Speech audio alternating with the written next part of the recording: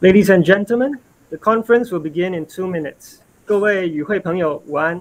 会议在2分钟后即将开始。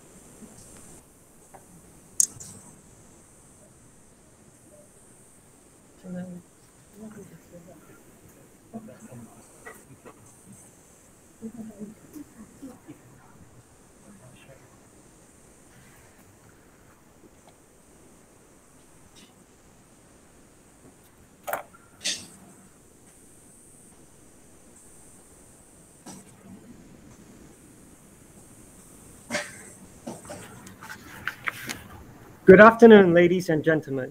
Welcome to the International Conference on Southeast Asia in Transition, Geopolitical Dynamics and Economic Integration Outlooks.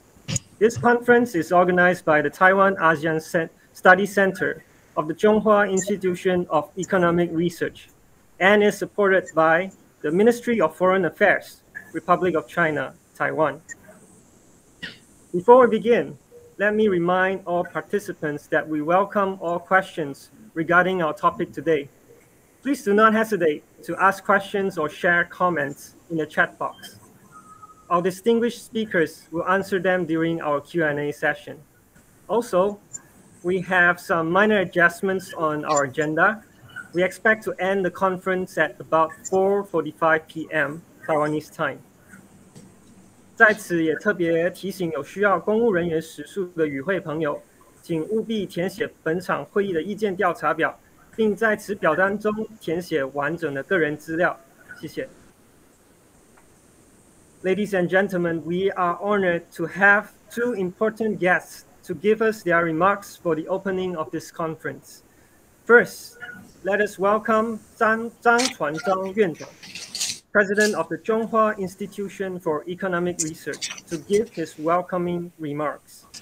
President Chang has recorded his welcome remarks on video for us today.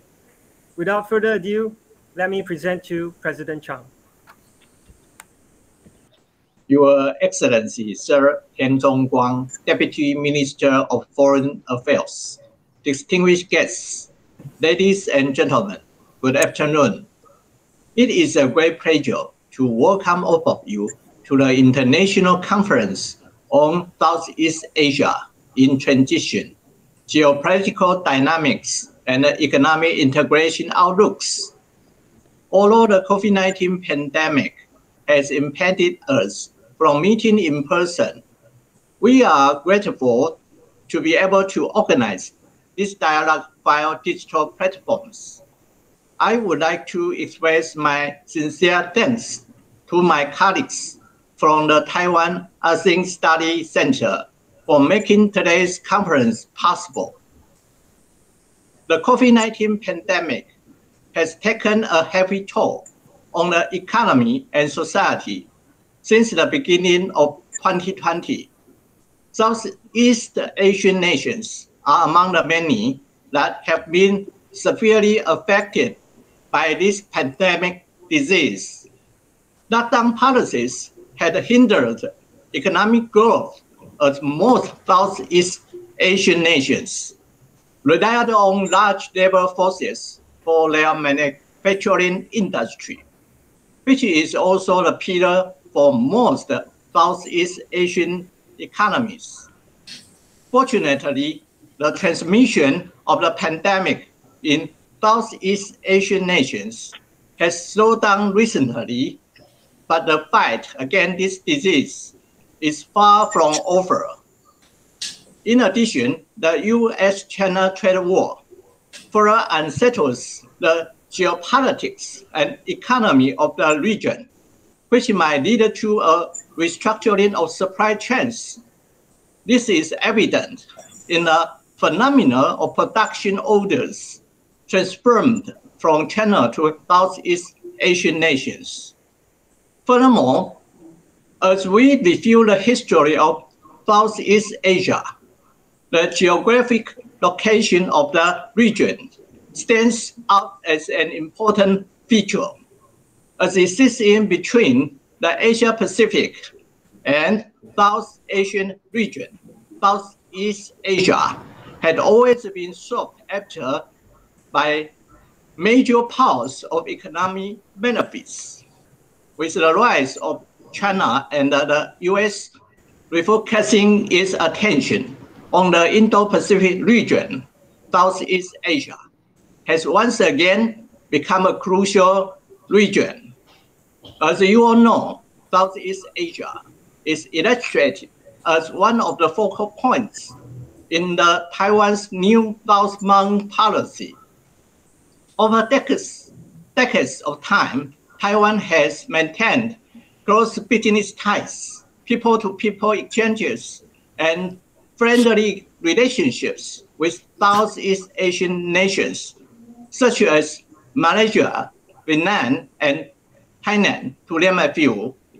According to the Bureau of Foreign Trade, Taiwan, the total trade value from January to September of 2021 between Taiwan and Malaysia, Vietnam, and Thailand are $18 billion, $14.9 billion, and $9.6 billion, respectively.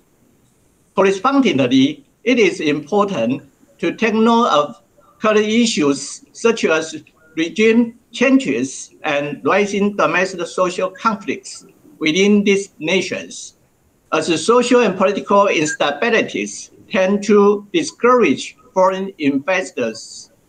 Last but not least, Taiwan has just submitted her application for the CPTPP membership following China's application on September 16th. This may create more space and opportunity for cooperation between Taiwan and the three aforementioned Southeast Asian nations in the future. In this regard, I believe views from the three experts we have in our presence today will enlighten our audiences in Taiwan and across the region. Our conference today features distinguished speakers from Malaysia, Vietnam, and Thailand, who will share their viewpoints on the theme of Southeast Asia in transition, geopolitical dynamics, and economic integration outlooks. I am fully confident that their sharing and discuss today will not only help to shed light on current concerns of their own countries, but also inspire ideas to further facilitate business cooperation and accelerate economic recovery in a pandemic era. Once again, let me welcome all of you to the conference. Thank you for your kind attention. I wish you all a wonderful time at our conference today. Thank you.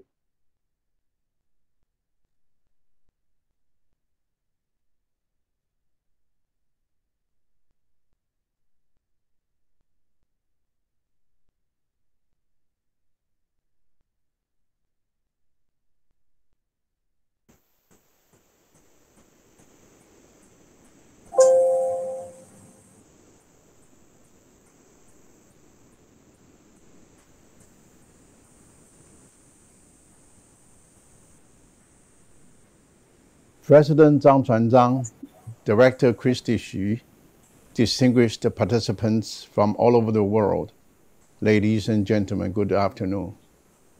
On behalf of the Ministry of Foreign Affairs, the Republic of China, Taiwan, it is a great honor to participate in this important event organized by the Taiwan Asian Studies Center of the Zhonghua Institution for Economic Research. In recent years, the Indo-Pacific region has accounted for 50% of the total international trade volume and 60% of the global gross domestic product. The intense strategic competition in the international arena has also brought about dramatic changes for the geopolitical and economic landscape of the region.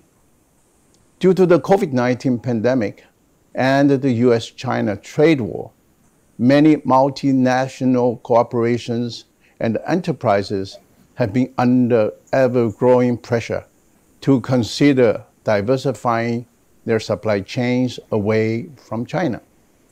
Southeast Asia is of particular importance to the Indo-Pacific region. It forms not only a major hub for the global supply chains, but also the epicenter of the rivalry between the U.S. Indo-Pacific Strategic and the China Belt and Road Initiative. Against this geopolitical background, Southeast Asia has become more attractive to foreign investors than ever before. Thus, the development of Southeast Asia, the world's fastest growing region, will surely shape the 21st century in many ways. Southeast Asian countries and Taiwan enjoy many similarities, and our economics are highly complementary. Taiwan is willing and able to engage in cooperation with ASEAN partners based on our shared interests and values. Taiwan seeks to leverage its competitive industries, including the semiconductor, ICT, and machinery industries, and work together with ASEAN countries to contribute to the region's economy, sustainable development, and prosperity. With this in mind, and in the spirit of Taiwan helps Asia, and Asia helps Taiwan, Taiwan launched the new southbound policy in 2016. To date, we have reached many achievements, including the signing of more than 80 agreements and MOUs with partner countries. These have covered a wide range of areas such as trade, education, agriculture, and science and technology.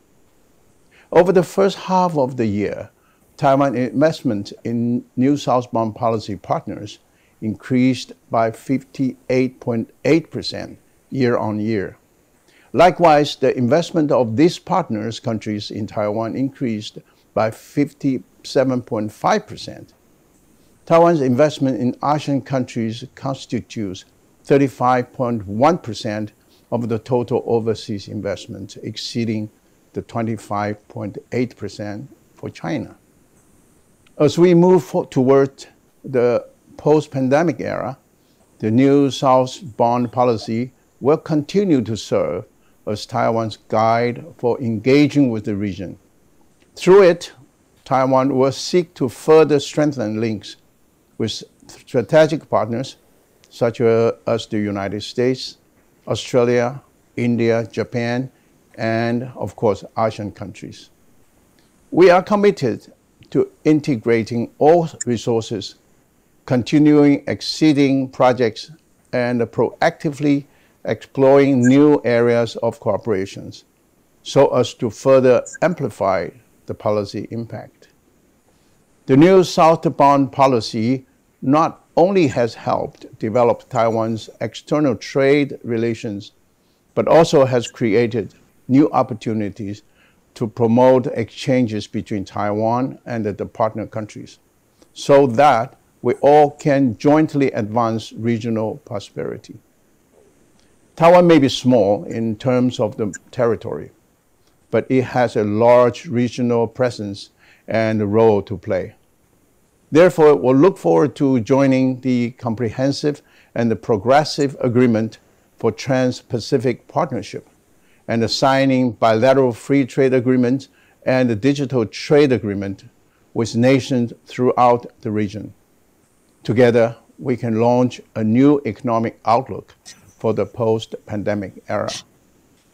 Lastly, I would like to convey my sincere appreciation to the Taiwan ASEAN Studies Center for making this seminar possible.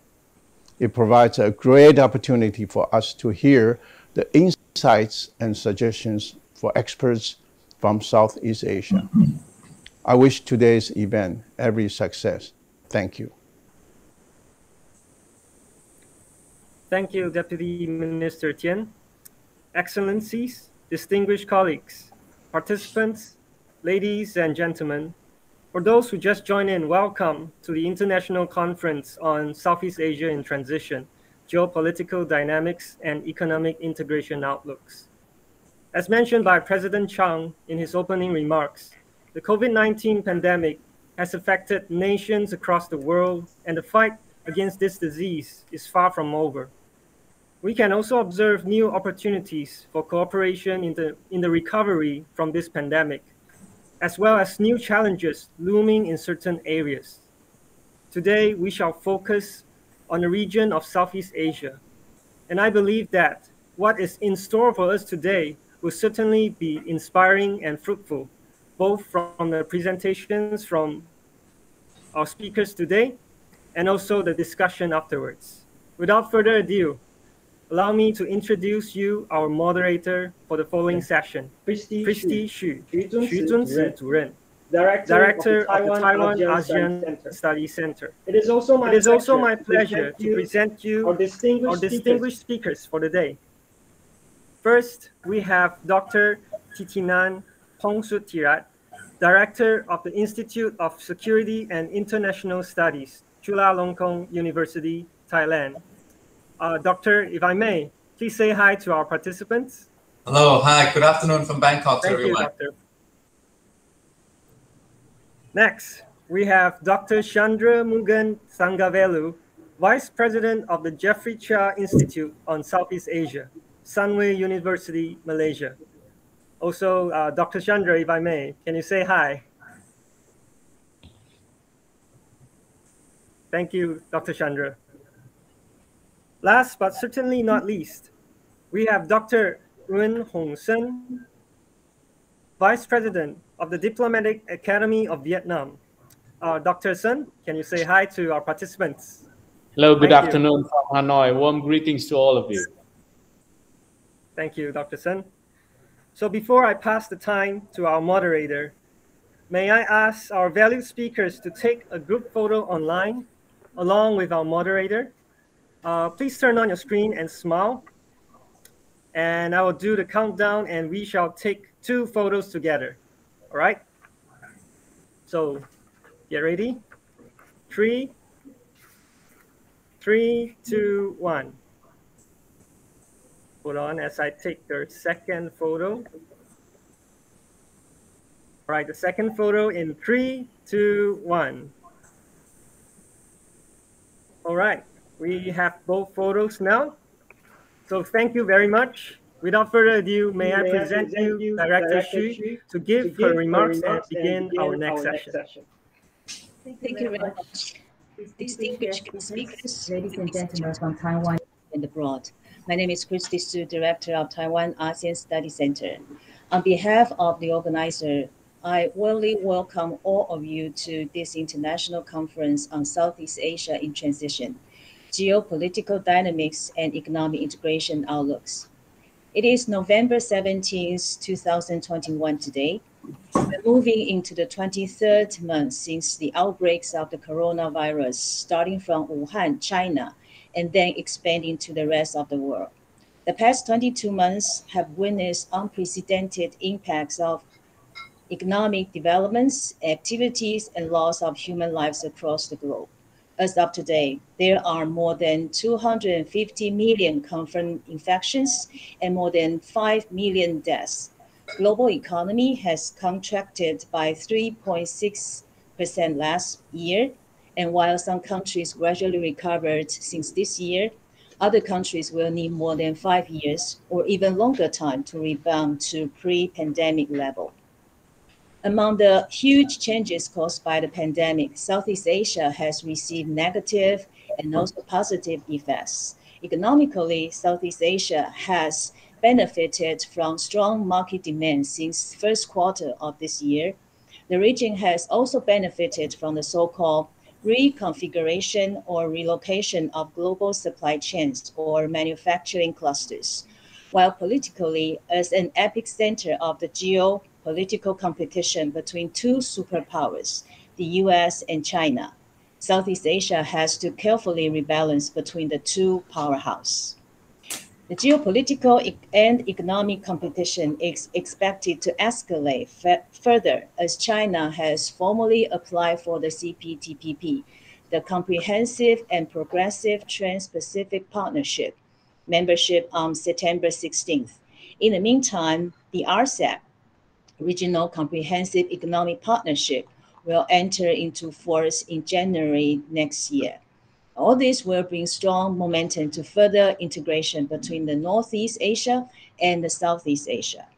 Whether these new dynamics will help boost economic recovery and enhance economic cooperation, and how Southeast Asian countries will respond to these changes and challenges. These are the questions we hope to explore and learn from our speakers in today's conference. As today's moderator, I'm honored to introduce to you speakers for today. The first speaker is Dr. Thitinan Pongsudhirak. Dr. Thitinan is director of the Institute of Security and International Studies and professor of international relations at the Faculty of Political Science, Chulalongkorn University, Thailand. Dr. Thitinan is not only a prestigious scholar in the fields of geopolitics and comparative politics of ASEAN and Southeast Asia. He also provides consultation to investors on both portfolio and indirect investment in the context of Thai politics and macroeconomy with coverage of ASEAN markets. He also assists Thai-listed companies in the IPO. As we have a large portion of audience coming from business communities today, I believe you will all find Dr. Thitinan's analysis and comments very useful. The second speaker is Dr. Chandra Mugang Thangavelu. He is currently the Vice President and Professor of Jeffrey Cha Institute for Southeast Asia, Sunway University, Kuala Lumpur, Malaysia. Dr. Thangavelu is also Research Fellow at ERIA, the Economic Research Institute for East Asia and ASEAN, based in Jakarta, Indonesia. For audience from Taiwan, AREA was formally established at the East Asia Summit back in 2007, supported by all the leaders of the summit. The think tank has contributed significantly in providing research support and consultation to ASEAN. Dr. Thangavelu will present both a Malaysian and the ASEAN perspective on economic development in this region. The third speaker is Dr. Nguyen Hong Son. He is Vice President of the Diplomatic Academy of Vietnam. Before he joined the Academy, Dr. Son served as full-time diplomat at the ASEAN Department of the Ministry of Foreign Affairs, Vietnam. His area of research includes the geopolitics of the Indo-Pacific, particularly maritime security and foreign policy of Vietnam. Vietnam is often regarded as the largest beneficiary of the US-China trade war. It is also the most popular destination of Taiwan's FDI outflows into Southeast Asia in the past few years. I believe Dr. Son's Vietnamese perspective will be of particular interest to some of our audience today. According to the agenda, each speaker will give a presentation for 25 minutes. Without further ado, I now invite Dr. Thitinan from Thailand.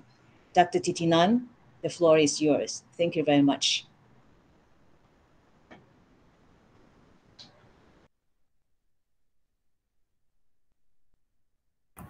Pardon me, Dr. Thitinan.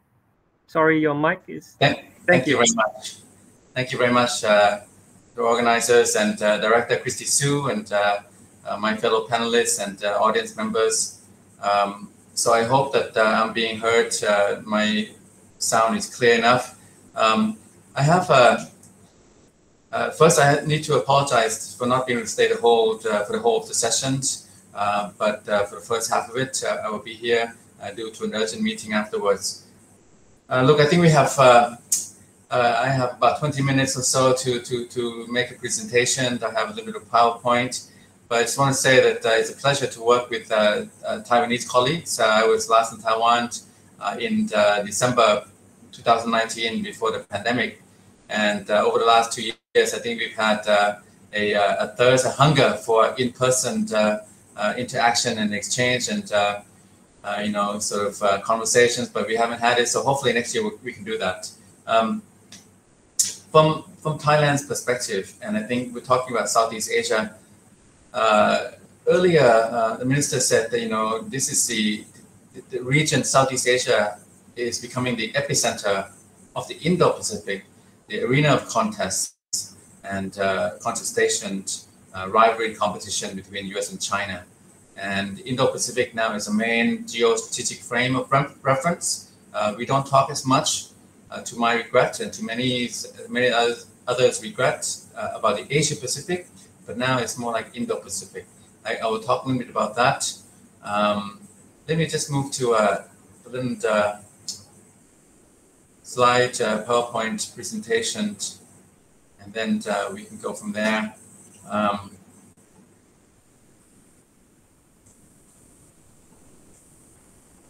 Can you see the PowerPoint? Oh no.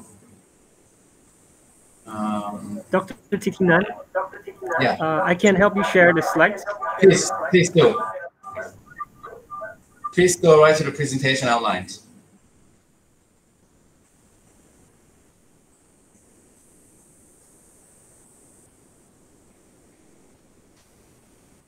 Next slide, please. Presentation outlined.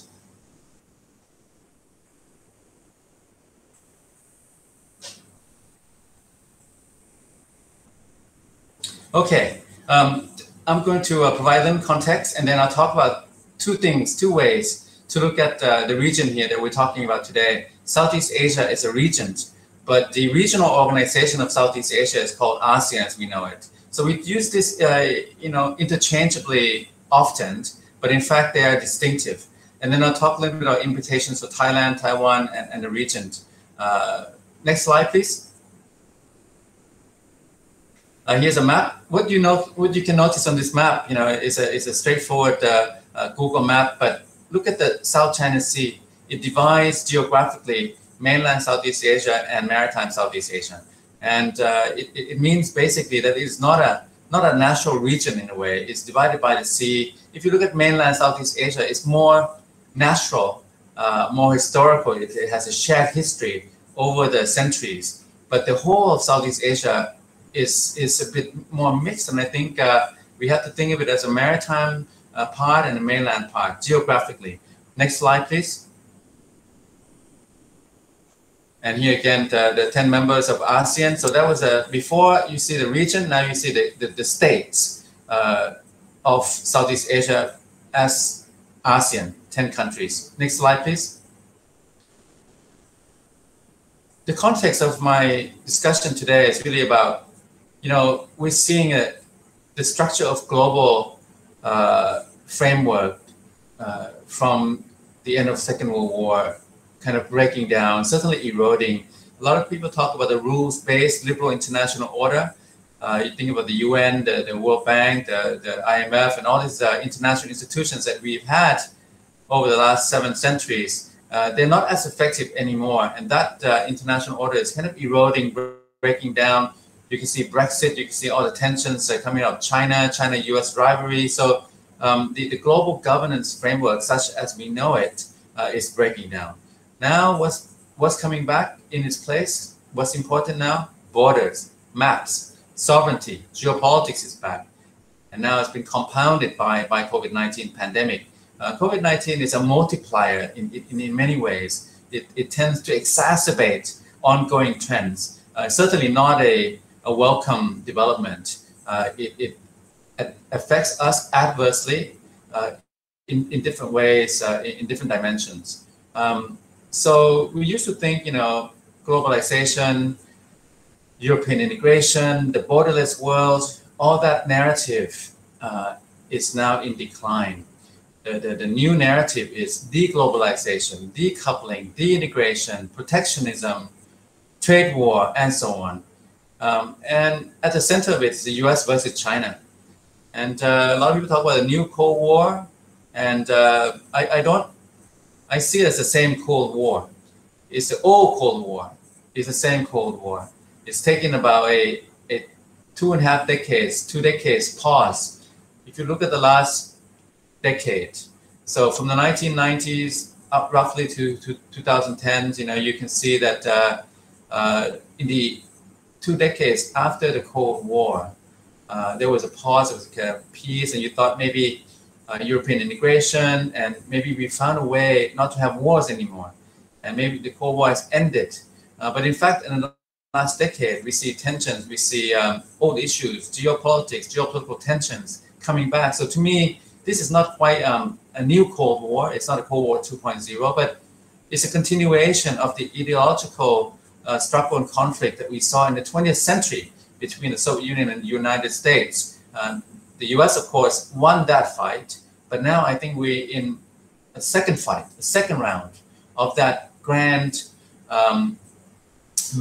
meta struggle between ideas of organizing societies and economies, between the kind of socialist, communist way of arrangement, and then on the other side, liberal democracy, market capitalism. We thought at one point that liberal democracy, market capitalism won, and that history had ended. But in fact, that's not the case. China now continues that struggle by having this authoritarian capitalist model, centralized political control with the market consistent, not market driven, in my view, market consistent capitalism, capitalist economy. So China is posing a new kind of challenge beyond the Soviet Union, which never adapted to capitalist economy, market economy.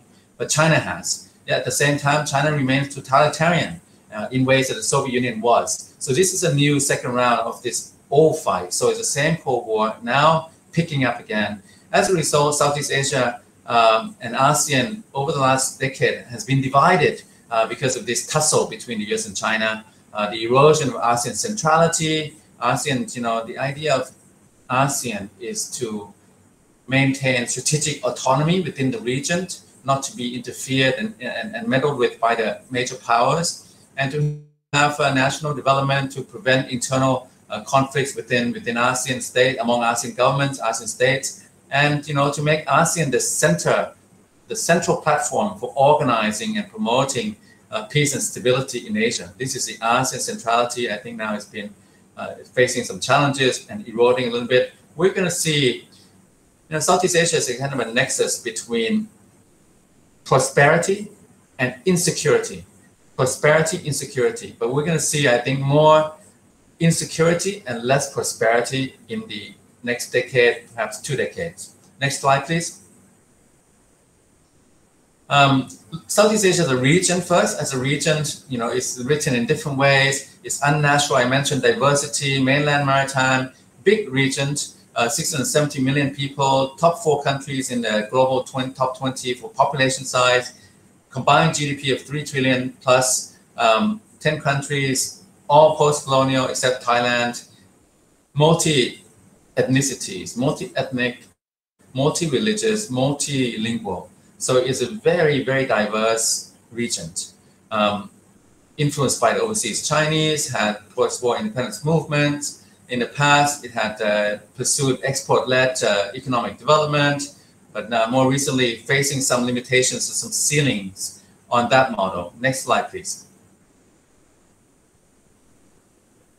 Continuing to look at Southeast Asia as a region, this is a region with all regimes. Absolutist regime in Brunei, one-party dominant communist regimes in Laos and Vietnam, dominant one-party regime in Cambodia, Singapore, semi-military regime, Thailand, full military government in Myanmar recently. So, you can look at the spectrum of governing regimes, and Southeast Asia spans the entire spectrum.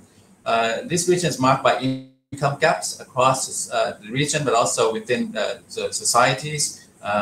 Yet it is a compelling region because it has had a promising growth trajectories. It has a critical mass. It has a strong potential for demographics, younger populations in a lot of countries with rising, expanding middle classes. And a lot of people, investors in particular, have looked at Southeast Asia as kind of a hedge vis-a-vis China, not to put all eggs in the China basket, but also to hedge and to spread the risk into and returns to Southeast Asia.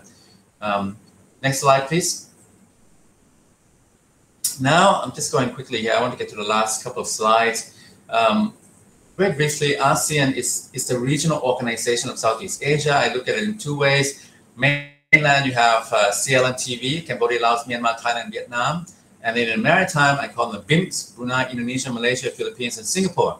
I don't have time to go into ASEAN's evolution and so on, but suffice it to say, and all of you will know that we have a lot of acronyms in the regions. These are ASEAN-centered acronyms. ASEAN has done very well in the last 5 decades, going through the Cold War and APEC, AFTA, ASEAN Regional Forum, ASEAN +3, East Asia Summit, ADMM+, ASEAN Centrality in Regional Security. Next slide, please. Continuing as ASEAN as a regional organization, in the 2020s, ASEAN straddles and occupies the space of contest and rivalry between China and the US. There's no doubt, and the minister mentioned the word epicenter is kind of the nexus of this rivalry. And if you look at the map, Indo-Pacific is Southeast Asia is right in the center of it, and ASEAN has to manage and navigate between this jostling two superpowers. It has succeeded, ASEAN, no region-wide war within, but the future, we are afraid of tension and confrontation, potentially conflict between the superpowers. And ASEAN governments, states, and societies don't want to be dragged into that conflict. But now, it's very alarming that we hear talks of war. I mean, this is very alarming in the last couple of years. A lot of tension, of course, cross-strait with Taiwan, China, South China Sea was mentioned earlier in the opening speeches. China seems to be more dominant in mainland Southeast Asia, and the US is a major player in the maritime. From Obama's rebalance to Trump's free and open Indo-Pacific, you have Biden now. I see Biden as a continuation of Trump in some ways, and a synthesis combining both Obama and Trump under Biden. Biden is very critical, very anti-China in many ways, like Trump. At the same time, he doesn't want to abandon the rules-based international system, yet he talks about America first as well. So Biden is kind of a synthesis. Now they have a consensus in the US against China. Japan is involved in the mainland maritime, of course, especially mainland. And now you see basically everyone wants to come into the Indo-Pacific. You have the EU, European Union, has an Indo-Pacific cooperation strategy. South Korea has a new Southern. Australia has AUKUS, Australia, UK, US. Taiwan's new southbound, we're talking about today. India, Russia, everyone's coming to Indo-Pacific. And we don't talk about the Asia-Pacific anymore. So I see ASEAN, Southeast Asia, as kind of moving along the spectrum continuum of democracy, democratization, and autocracy, authoritarianism. This is consequential. Not to be glossed over. Countries that tend to be more, with exception, countries that tend to be more authoritarian seem closer to China, like Cambodia, Laos, Brunei, Thailand to an extent, with the exception of course, Vietnam. But you can see that Indonesia, Malaysia, Singapore, less so, much less so.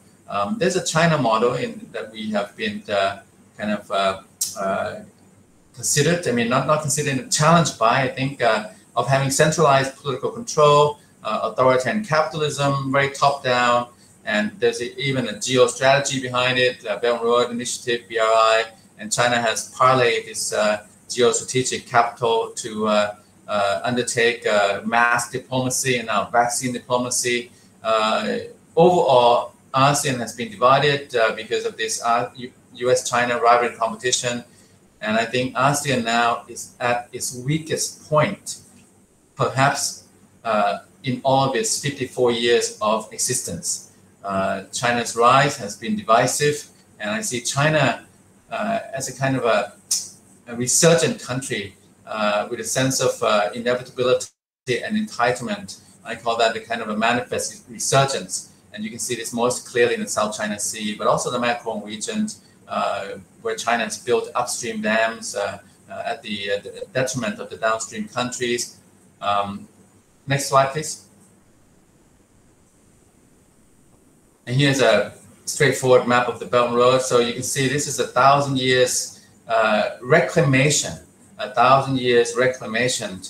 This used to exist from the maritime expeditions of Zhang He, and then the overland Silk Road, and now it's been all kind of amalgamated and contained within the BRI. Next slide, please. And here's the South China Sea, where China has taken over rocks and reefs and made them into artificial islands, has overlapping claims with Vietnam, Philippines, and other countries, including Taiwan, the paracels, and then the spratlys. Next slide, please.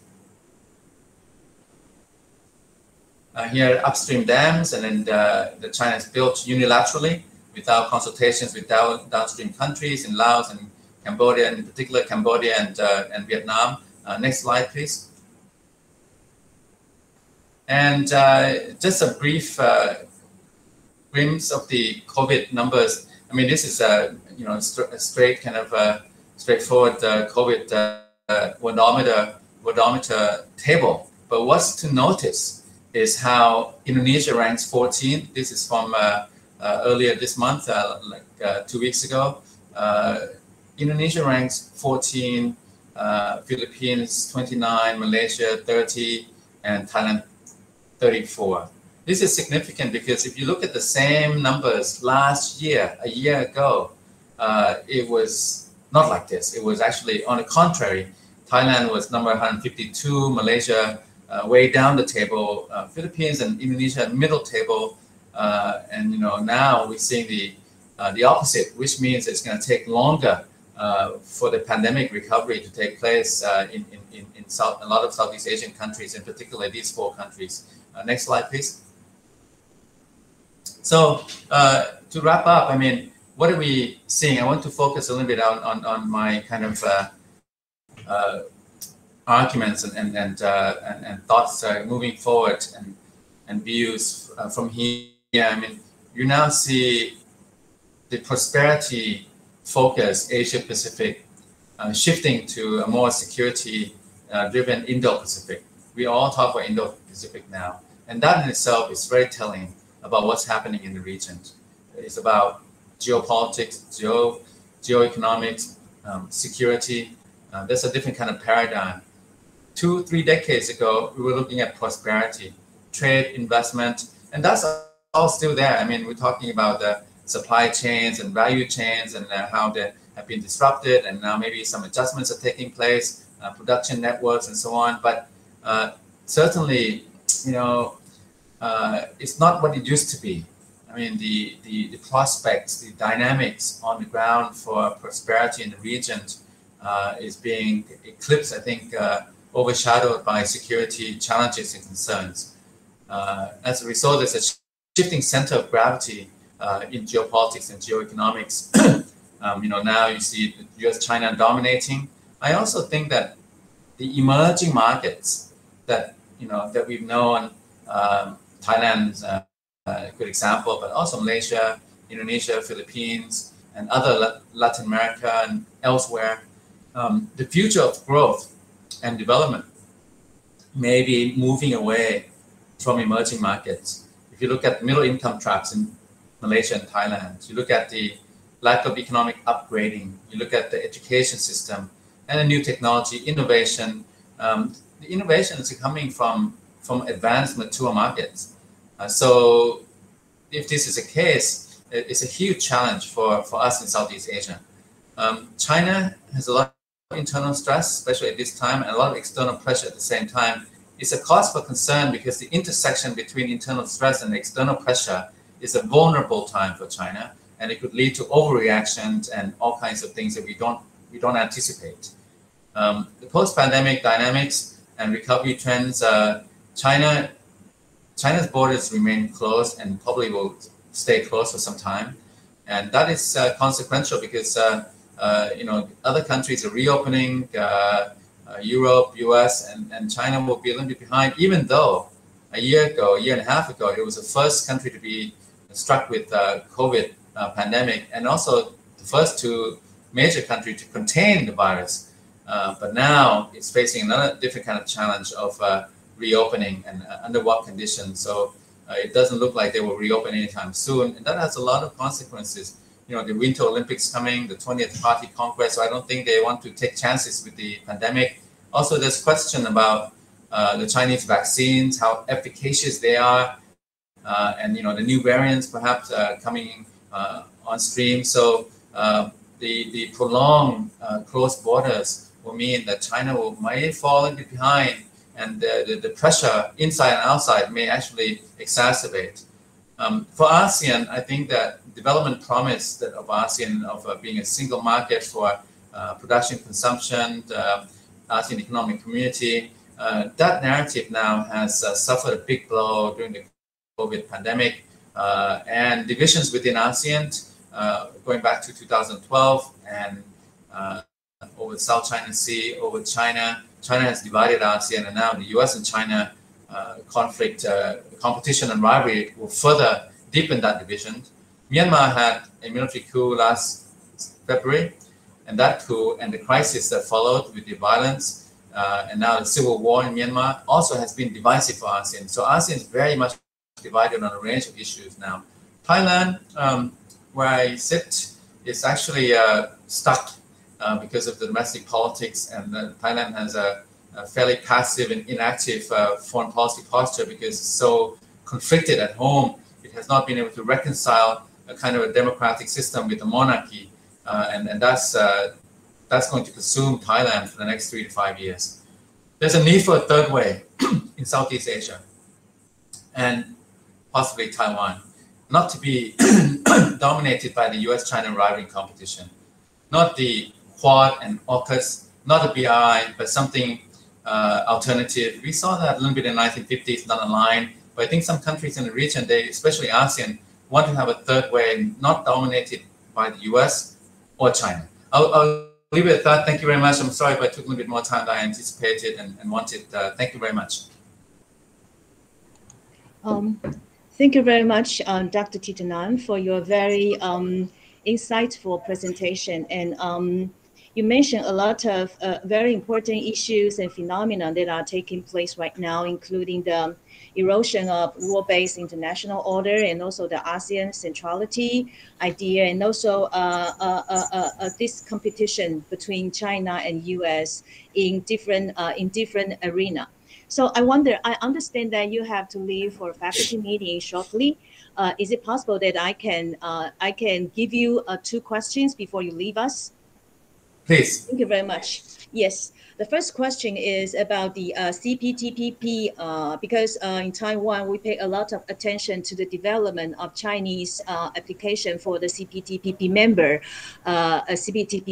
in September. So we understand that Thailand is seriously considering to join the CPTPP last year, but this year it has not come to the conclusion whether it will formally apply for the membership. So can you elaborate a bit on Thailand's current position on joining the CPTPP? And if you decide not to join the CPTPP, will you have other mechanism or other policy or strategy to take advantage of this economic development that are very beneficiary to Southeast Asia, including your national strategy to take advantage of this relocation of the global supply chain? So this is the first question. The second question is, can you elaborate more on the Biden-Xi Jinping summit, which just come to the conclusion yesterday? And can you give us more of your comments on that conversation, whether it will lead to more competition, or it will lead to a mixed relations, including continuing of the rivalry as well as a competition in certain areas. So these are the questions. Thank you very much. Okay. Thank you very much, Director Christy Su. And so briefly, CPTPP, Thailand is not in a position to do its homework to join the CPTPP because of the domestic political situation, the lack of conversation about joining something like CPTPP. This requires consultations and bargaining between the government, private sector, a lot of companies, a lot of vested interests, even civil society. And Thailand has had a very mixed experience with trade liberalization outside the WTO framework. For example, there was a bilateral FTA negotiation with the US in the early 2000s, and that kind of blew up because of the domestic politics. It was seen as the Thai government at that time under Thaksin Shinawatra was seen as very close to the US, and therefore the people who protested against the Thaksin government, they then labeled the US as a Thaksin supporter and all of that. So on trade policy and strategy, I think it's a little bit murky for Thailand. It's a bit passive, reactive, and risk-averse, lacking the kind of domestic consensus and the homework that needs to be done to hammer out, the gains and losses and the adjustments that are necessary with any major trade deal. Short of that, I think that the Thai authorities, they also are complacent with having joined the RCEP and also having presided over the finalization of the RCEP in 2019, and also the ASEAN Outlook on Indo-Pacific, even though RCEP will come into force next year. And RCEP, as we know, is not a gold standard trade liberalization like CPTPP. It's much more limited, and it's been diluted somewhat because there are a lot of bilateral trade deals within the RCEP already. This is why I think India decided to withdraw, because India already counted most of the RCEP members were already had a trade deal with India.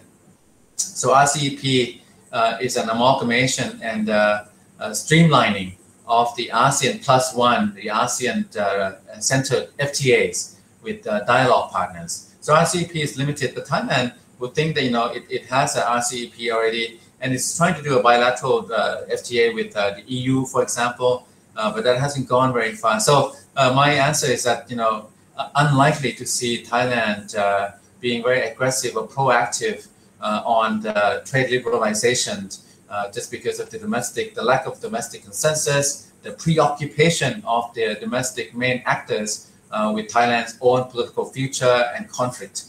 On this note, I'm just curious too. Taiwan has applied, and China has applied, and it doesn't look like China. I don't see China gaining accession into the CPTPP with Japan and Australia, and the structure of unanimity, which means that all members have to approve. But yet it still applies. So I'm just curious why that is the case, and whether Taiwan thinks that it has a real chance of accession if China will not get in. So I think for China, maybe they're thinking of showing some leadership or exploiting. The US withdrew, so China wants to join. Maybe that kind of strategy, but it might cancel out the Taiwanese chances of getting entry. The UK, as a result, might be the beneficiary of this kind of a numbers game. You asked about Biden and Xi Jinping. President Joe Biden and Xi Jinping had this is a ongoing, very fluid relationship, and I saw the teleconference as a kind of a damage control a little bit. It was not designed to make a lot of headway. It was just to touch base and to make sure that things don't get a lot worse. So I think that the rivalry competition and the tension is very much on, very much there. It will continue. And going back to my point about the internal pressure within China, I don't think the Xi Jinping administration, the government, will be able to budge or concede on a range of issues because they have a lot of internal stress and strain at home. I mean, the Winter Olympics, the Party Congress, Xi Jinping's third term perspective, probable third term. These are all the major issues in China. And then outside, a lot of pressure. AUKUS with Australia, UK, the EU, Indo-Pacific strategy, South Korea, Japan, India. So as I mentioned, the Indo-Pacific now is seeing everyone entering the fray, and not a good omen, because the Indo-Pacific doesn't have a prosperity component. It's really all about security. So not a good omen, quite alarming to me. Thank you. Thank you very much, Dr. Titinan, for your very exciting answers, especially when you mentioned about Taiwan's application for the CPTPP. And actually, to respond to your question, we have Taiwan has prepared for the admission of the very high quality trade agreement for more than 10 years. So we think we are much better prepared than China. And we are now, the government is doing whatever it can to remove all the obstacles for our entry. So we hope that all the CPTPP existing members will de-link these two applications so that we have more space. To get to our way. So thank you very much, and I understand that Dr. Titinan is going to leave. So thank you very much again for joining us today. Thank you. Thank you. Yes. So we are now would like to invite our second speakers for today, and second speaker is Dr. Sandra Mugan Tangavelu. He is from the Jeffrey Cha Institute for Southeast Asia, Sunway University, Malaysia. So the floor is yours, Dr. Tangavelu. Thank you very much.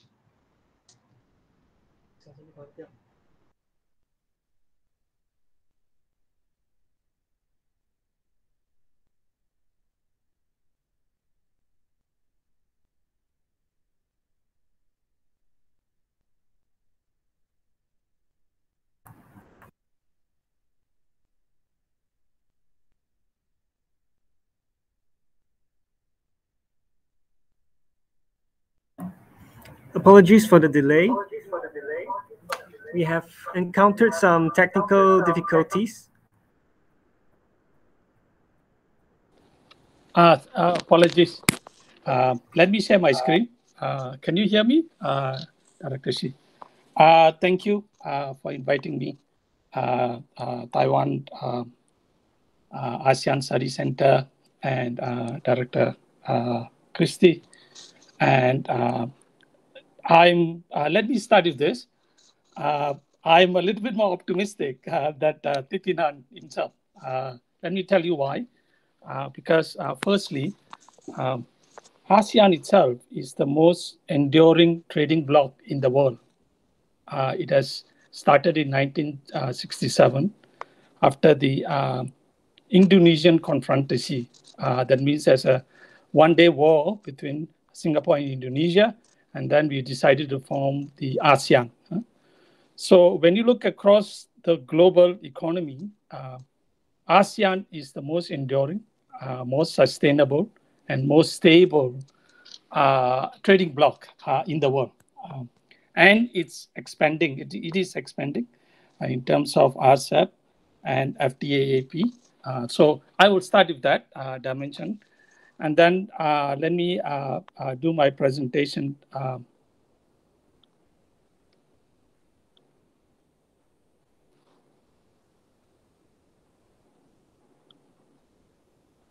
Quickly, I'm from Jeffrey Cha Institute for Southeast Asia, and I'm also a member of Senior Fellow at Jeffrey Sachs Center for Sustainable Development at Sunway University. I'm only a fellow at area, so I can't speak for area. So I'm more into the Jeffrey Cha and Jeffrey Sachs Center for Sustainable Development. I'm asked to talk on two important issues. One is integration issue, and then the other is pandemic recovery. I will start with pandemic recovery, and then I will give my views, and then I will spend the next 15 minutes on East ASEAN integration. In particular, I will give reference to RCEP, Regional Cooperative Economic Partnership, and also CPTPP, and my view of CPTPP, and the Indo-Pacific, whatever we call now, US is calling Indo-Pacific Economic Framework. I will give some views on those things. Okay, let me start with the pandemic shock. Before I start the pandemic shock, let me put a few things, just 3 slides, to show that how Malaysia is trading. And Malaysia's key trading partner is, of course, Singapore, followed by US, China, and Japan, and Thailand and Taiwan. And of course, Taiwan's trade with Malaysia is stable, and it's important for us because the quality of investment that comes from Taiwan is much more higher, very much more higher, and better than the other countries. And in terms of services, this is where Malaysia can increase its competitiveness. Malaysia's trade restrictiveness index, it's still a little bit high on certain key services, but Malaysia has pushed itself in terms of aviation hub, in terms of telecommunication banking hub. But as you can see, still we have a lot of degrees of freedom to become more competitive in the services sector. And this service linkages and services liberalization has direct impact on how we're going to participate and improve ourselves in the global value chain itself. In terms of our restrictiveness, in terms of investment, Malaysia is still competitive with respect to Philippines and Indonesia, and Malaysia ranks a little bit higher than Philippines and Indonesia in terms of FDI, foreign direct investment restrictiveness index, based on the OECD restrictiveness index, which again, we have a degrees of freedom here to actually improve our competitiveness to a large extent. Let me talk a little bit on how the recovery will be, and then put all these things aside, and then I can discuss more on the integration issue. ADB is forecasting that we will recover.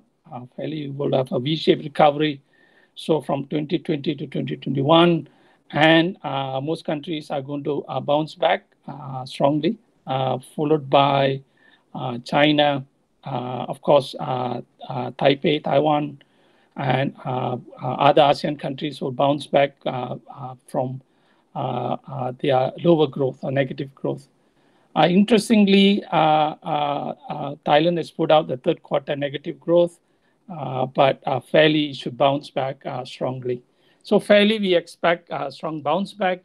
And again, to put it in perspective, the value chain resilient is pretty strong, fairly based on the supply side.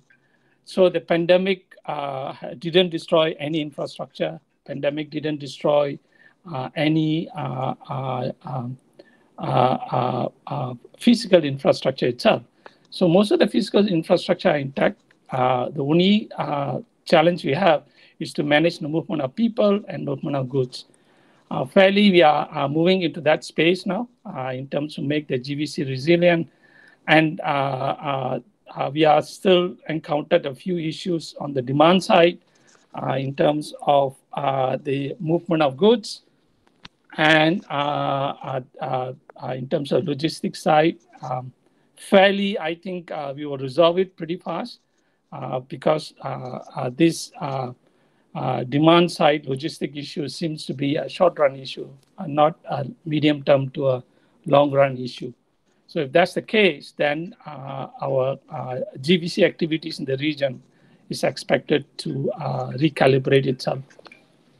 So what you will see is we will see a recovery next year, and we are already coming to the end of this year. So fairly, we will see the pickup and more borders to open and so on. So let me talk a little bit on the demand side. The demand side, consumer behavior is shifting pretty fast in terms of how they're going to consume and how we're going to engage them and how we're going to converge with the demand of the supply side. So technology is accelerating. So technology is changing pretty fast based on that dimension itself. So that will be one important challenge that we need to face from the demand side.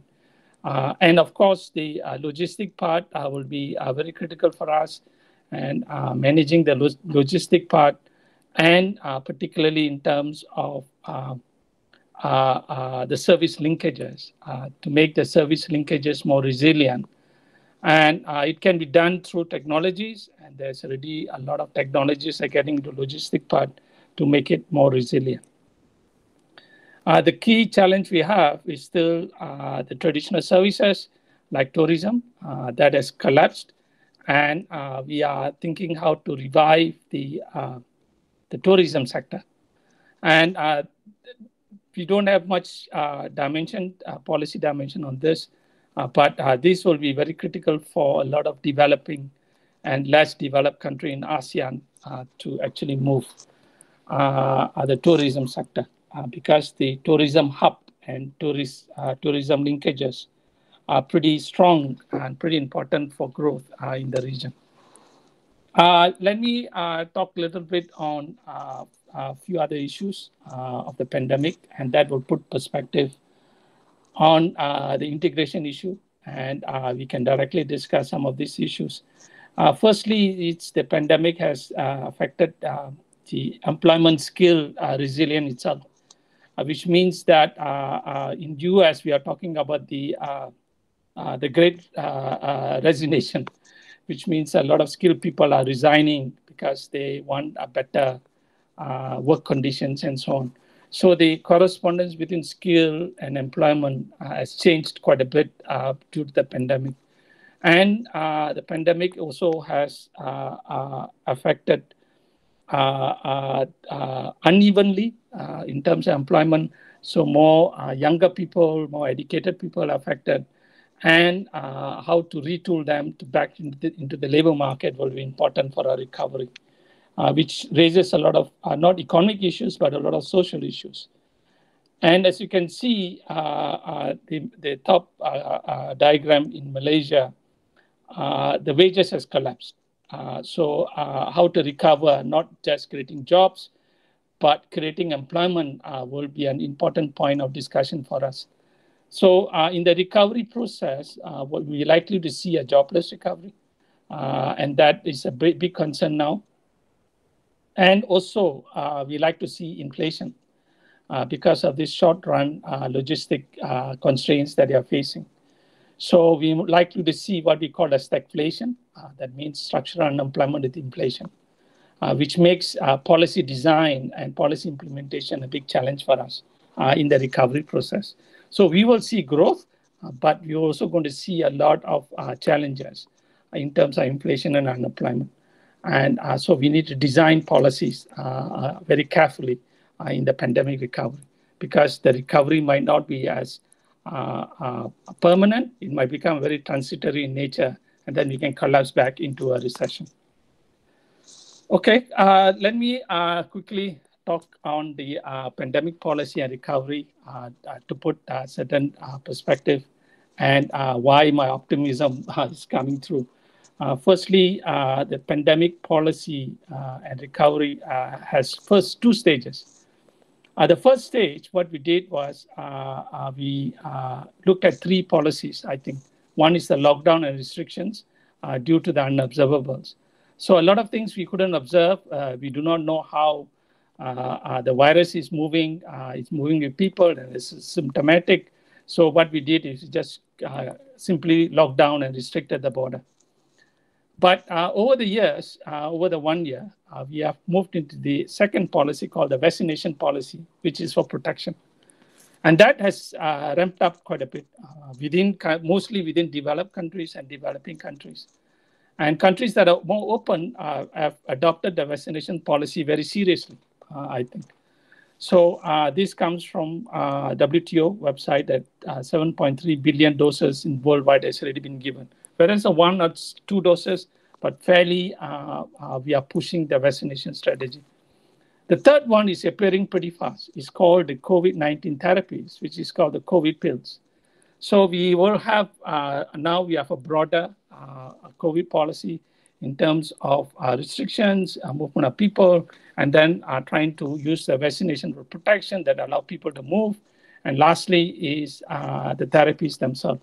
So the COVID therapies, if they come through and then we put them together, fairly we will be moving to a framework of opening the borders themselves. And that design is very important. Of course, when we have B and C more stronger, then fairly we will move into a movement of border issues much more better. The second strategy is we need quite a bit of work, need policy design and levers. We still don't have much. There are a lot of policy experiments are taking place now, like case of Singapore. Singapore is doing a lot of policy experiment to open the borders. So experiments means there are going to be trials and errors, and fairly using the first stage policy to keep the border open. That is the design. But of course, we need economic cooperation for mass vaccination and managing a health infrastructure. So fairly, the G20, I was very disappointed, and especially that they didn't discuss a lot of issues on mass vaccination, which we require for developing and less developed countries. And also economic cooperation on movement of people, that we need more, and that becomes important. The third issue is how to move from a pandemic to an endemic issues. We need health policy to design moving from a pandemic to endemic issue. Endemic issues overlap more of the market, so it facilitates the market better than the pandemic. So if we can get B and C, vaccination and therapies together, fairly I think we can move to an endemic stage, and then fairly we can manage the movement of people issue. So still we don't have at the national level or at the regional level the pandemic to endemic transition policies themselves. So fairly we need public-private partnership, and this becomes very important for us as we move into the pandemic recovery itself. Let me state very clearly, for pandemic recovery to take place, we need market access. Without market access, that we're not going to see any recovery process itself. So I think free trade agreements such as RCEP is going to play an important role in terms of this pandemic recovery itself. So let me state why I believe so. So now I spend the next 10 minutes or so on the pandemic recovery, on the RCEP and CPTPP, and then discuss the CPTPP issues.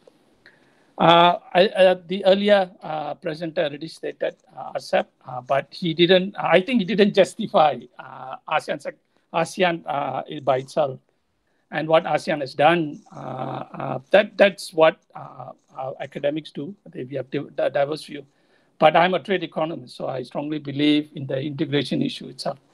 So RCEP is the largest trading bloc, and if TPP has kicked in, then we might be working on a different framework. But now RCEP is the largest trading bloc.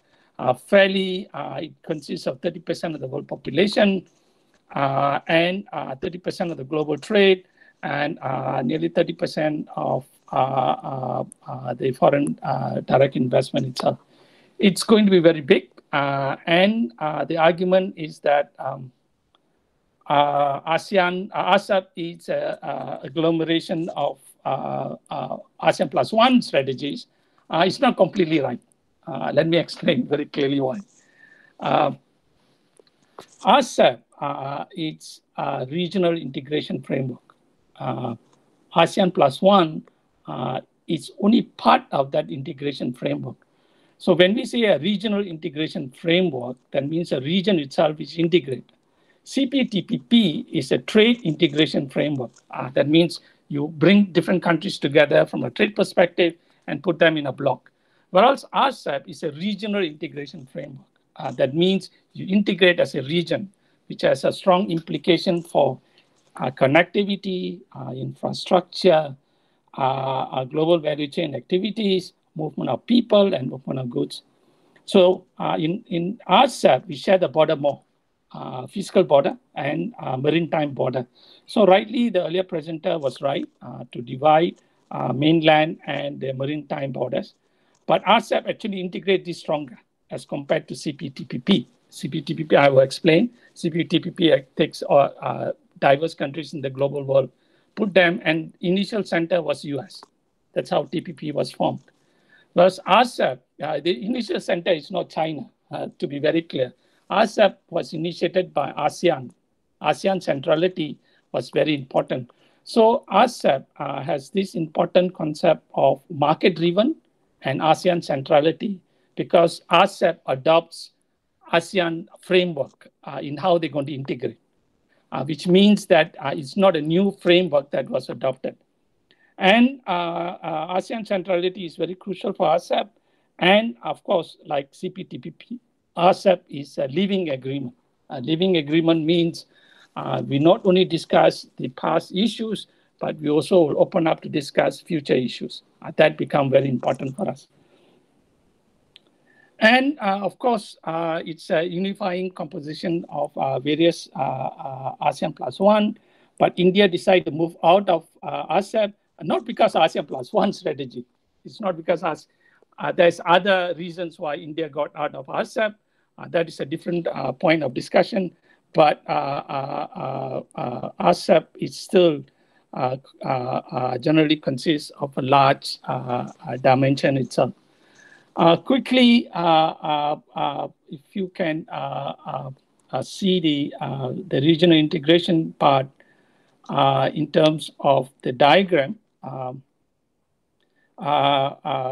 the blue lines in the diagram shows how ASEAN connectivity. ASEAN has a connectivity framework driven by ADB, initiated by Japan and Korea, that connects ASEAN together in an integrated framework called the ASEAN Connectivity Framework.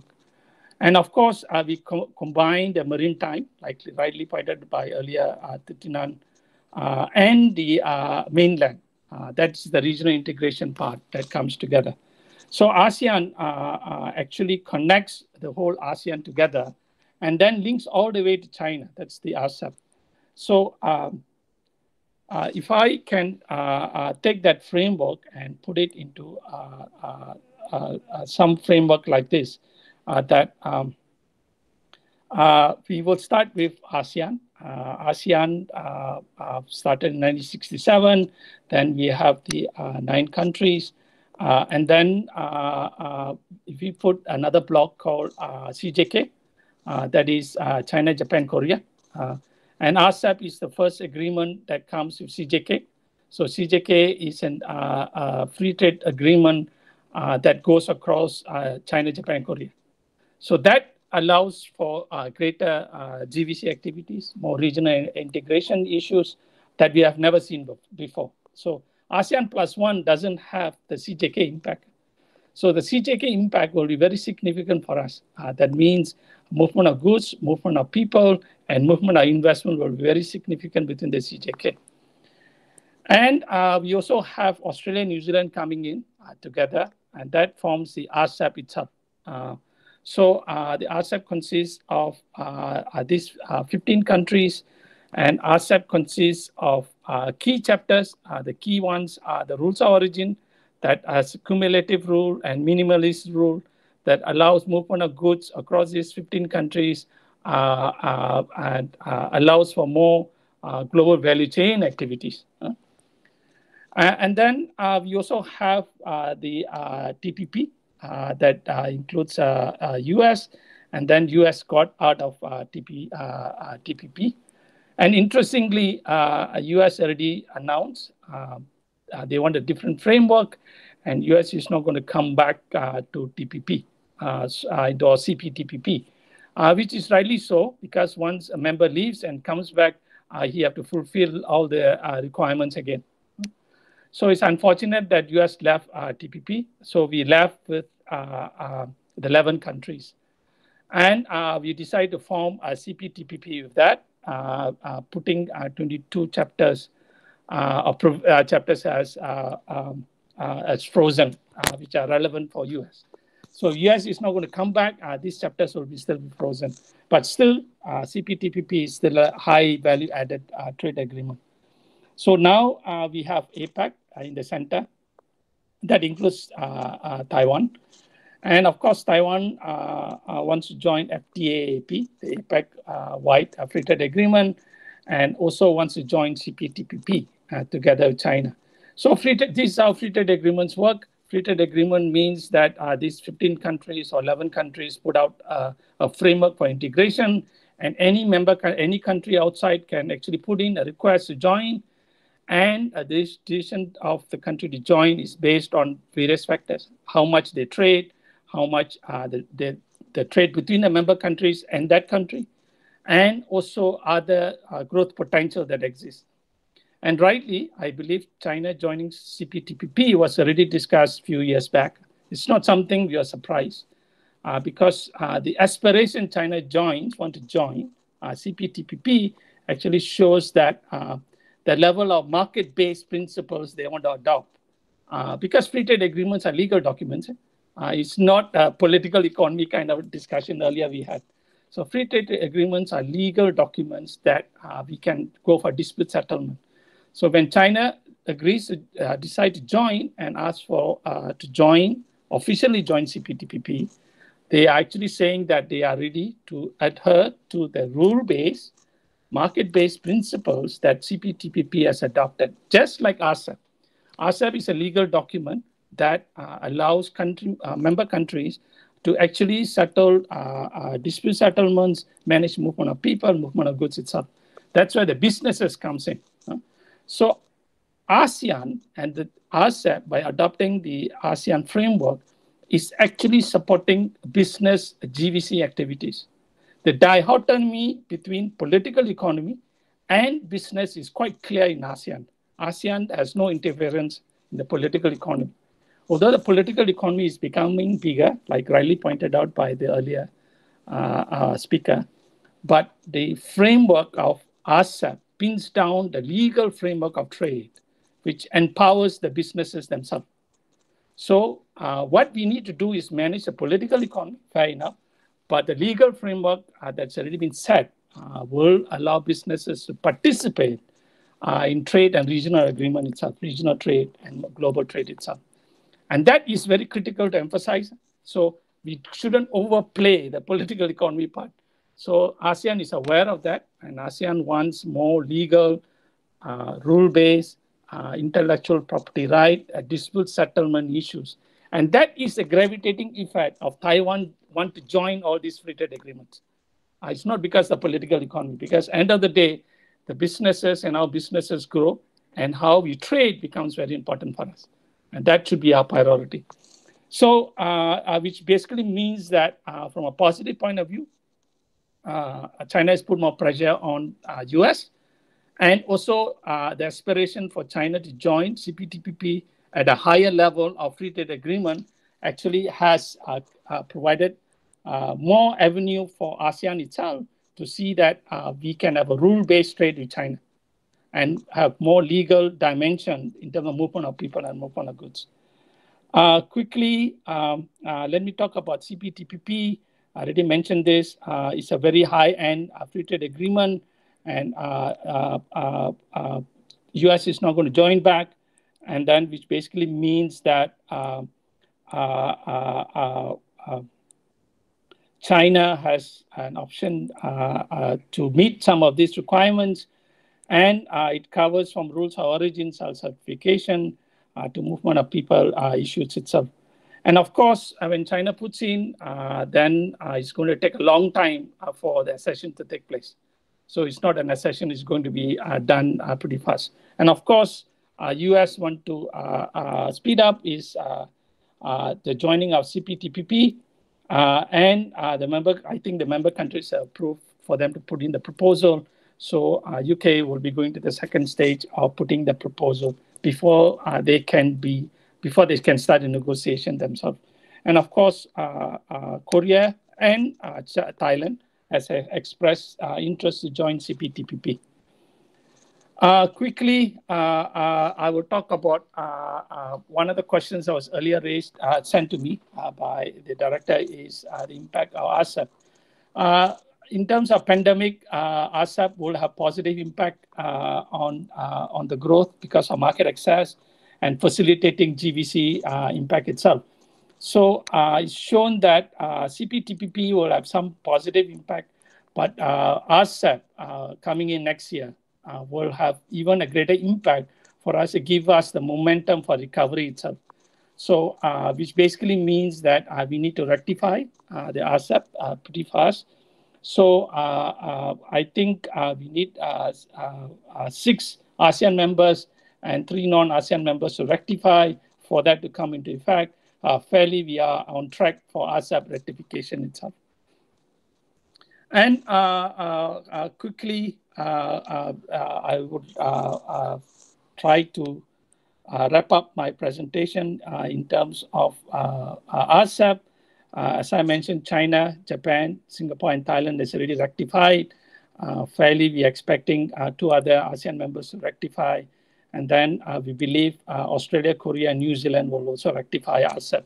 So once RCEP is rectified with 6 ASEAN members and 3 non-ASEAN members, it comes into effect 60 days from that. So fairly, we think RCEP should be kicking in next year. And in terms of my last slide is both RCEP and CPTPP. We are hoping that the CJK impact will be stronger because of China, Japan, Korea impact, and that will accelerate our global value chain to the next stage and push us into a different stage of growth. And most ASEAN countries are expecting the CJK impact. So countries like Laos, Cambodia, and Vietnam, with their own domestic alignment strategies, will see the CJK impact will accelerate. I think our next speaker will speak on the role of Korea in Vietnam and the role of Japan in Eastern Economic Corridor in Thailand.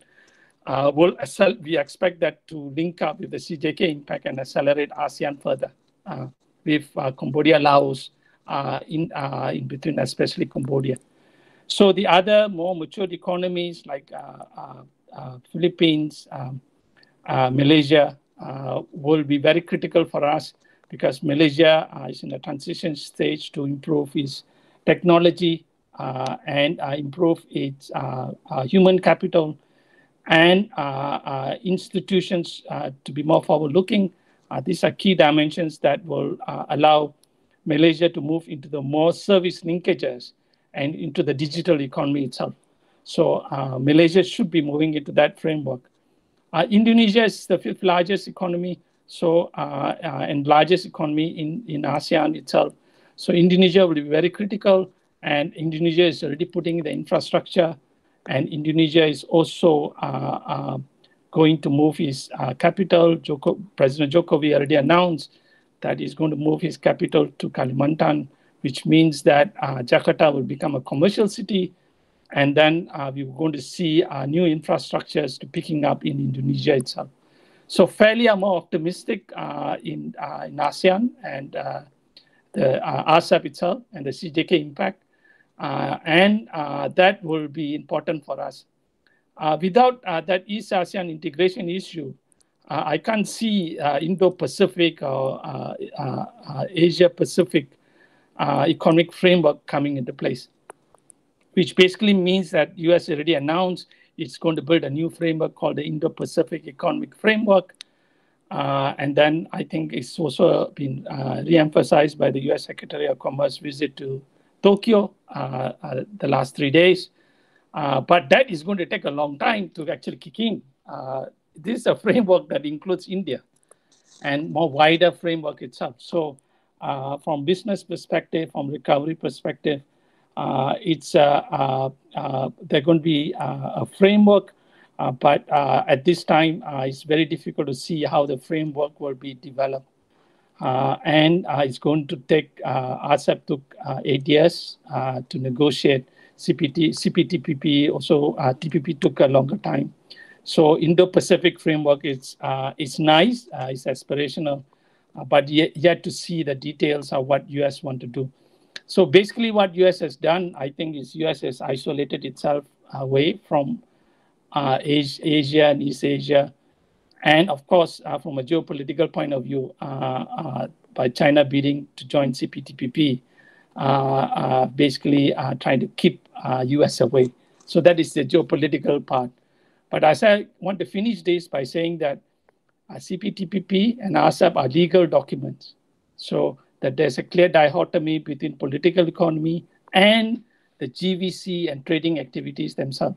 So by having these legal documents, like a free trade agreement, multilateralism, open regionalism, is very important for us to make sure that the business and the GVC activities, foreign direct investment, technology adoption, inclusive and sustainable growth are maintained within ASEAN and East Asia itself.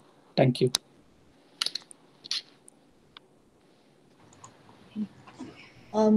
Thank you very much, Dr. Tangavelu. That is very insightful and very comprehensive presentation of all the important issues in this region. I'm especially interested in 2 points you mentioned. The first is you mentioned, it touched upon this employment skill resilience of the GVC, and this is something very, very important because we heard that, for example, in South Vietnam, 2 million workers went home and never come back to their factory. So they are now talking more about the resilience of this labor market.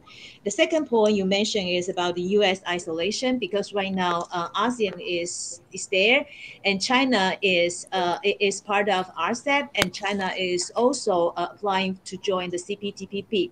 But U.S. is not any part of this mechanism. So this U.S. isolation will be very interesting for all of our audience. So I'll come back to these 2 points later during our panel discussion. Thank you very much again. Now I would like to invite our third speaker to present his Vietnamese perspective. The third speaker is Dr. Nguyen Hong Sum. He is the Vice President of Diplomatic Academy of Vietnam. So Dr. Sum, the floor is yours. Well, thank you very much, Christy. And I'd like to express my gratitude to the Taiwan ASEAN Center for allowing me these opportunities to present my views on a very important and impactful subject that we all analyzing in the region. But the problem with me is that after I listened to 2 terrific speakers, I sort of like find that there are a lot of good views that have been presented by them. And so I'll try to not duplicate them, but to reinforce some of the views which I think are important. Now, my presentation is, well, according to the request by the organizer, is going to focus on the geopolitics and ASEAN integration. So I'm going to present a political security analysis of the regional and international context and how that is impacting ASEAN as a very fundamental tool for Vietnam's foreign policy. As all of you know, for the past 30 years or so since Vietnam opened up to the region and the world, ASEAN has always been a very fundamental and key tool to Vietnam's foreign policy. It has been, the tool we use for market integration. It has been a security tool to ensure a peaceful regional environment, and it has been also a very important tool for us to conduct international relations with the major powers. Without such a tool, Vietnam's voice and relevance would not be as important. And so that is the place of ASEAN in our foreign policy. Unfortunately, the regional international context has dramatically changed, and it has changed in the way that has impacted this tool of Vietnam. So I'm going to then speak about how the environmental environment has critically changed and affected ASEAN. I will speak about the challenges, but as well as opportunities that we perceive as coming to ASEAN as a bloc, as a regional institution. I'm going to also speak about Vietnam's foreign policy choices with regard to ASEAN, given the regional context, and I'll perhaps share some ideas for ASEAN and Taiwan interactions in the future. Now, the global structure in which ASEAN thrived over the past 30 years has fundamentally changed. And in this regard, I sort of like align my views with the previous, the first speaker, Dr. Thitinan. We believe that the geopolitical competition, which is returning to the region, isn't something that ASEAN as a group of 10 countries is too accustomed to. ASEAN as a regional institution of 5 or 6 countries was born out of geopolitical competition, but ASEAN was able to grow only after geopolitical competition gave the region a break. And therefore, ASEAN as it is today is not used to the kind of geopolitical competition that is taking place. So I'm going to talk more about geopolitical competition, how it is perceived from ASEAN. Secondly, I think I'm going to focus on multilateralism. Multilateralism has been a fundamental trend that ASEAN integration based on. But and this point, I also agree with Dr. Thitinan that the multilateralism is under stress globally and also regionally at the moment. And then I'm going to also talk about the rule of law, the erosion of the rule of law or international law as a globally accepted norms governing interstate relations is also under stress. And also, I think one other key factor that is impacting ASEAN integration is that the economic fundamentals for ASEAN integration over the past 30 years has gone through some dynamics. I wouldn't say that it's under challenge or stress, but the sort of like strength or the foundation of ASEAN economic integration, such as cheap labor, competent labor market, they focus on service sectors and industries such as tourism or hospitality, and then the export-oriented market. These are having new dynamics which are putting stresses on ASEAN. So first of all, let me talk on the geopolitical competition, how it is perceived in ASEAN and why it is impacting ASEAN as a regional grouping. There's a widespread perception within Southeast Asia that the balance of power is shifting in the region. China is rapidly growing both in economic powers and in military power. In the last 10 years, for example, China's GDP has grown more than 2 times, and it will continue to grow in such a manner in the next 10 years. Having said that, I wouldn't say that the shifting power towards China is going to continue to be linear in the next 10 years or so. The US administration is working very hard with its allies and partners in order to balance the shifting of power towards China. And China is not going to be able to enjoy the kind of growth or the kind of power separation from the US and the rest of the world the way it has enjoyed over the past 10 or 20 years. US is working with its ally in new arrangements such as AUKUS or Quad, which is bringing the strength of the Western alliance into the Indo-Pacific, which is going to serve as a balancer towards China's growing power.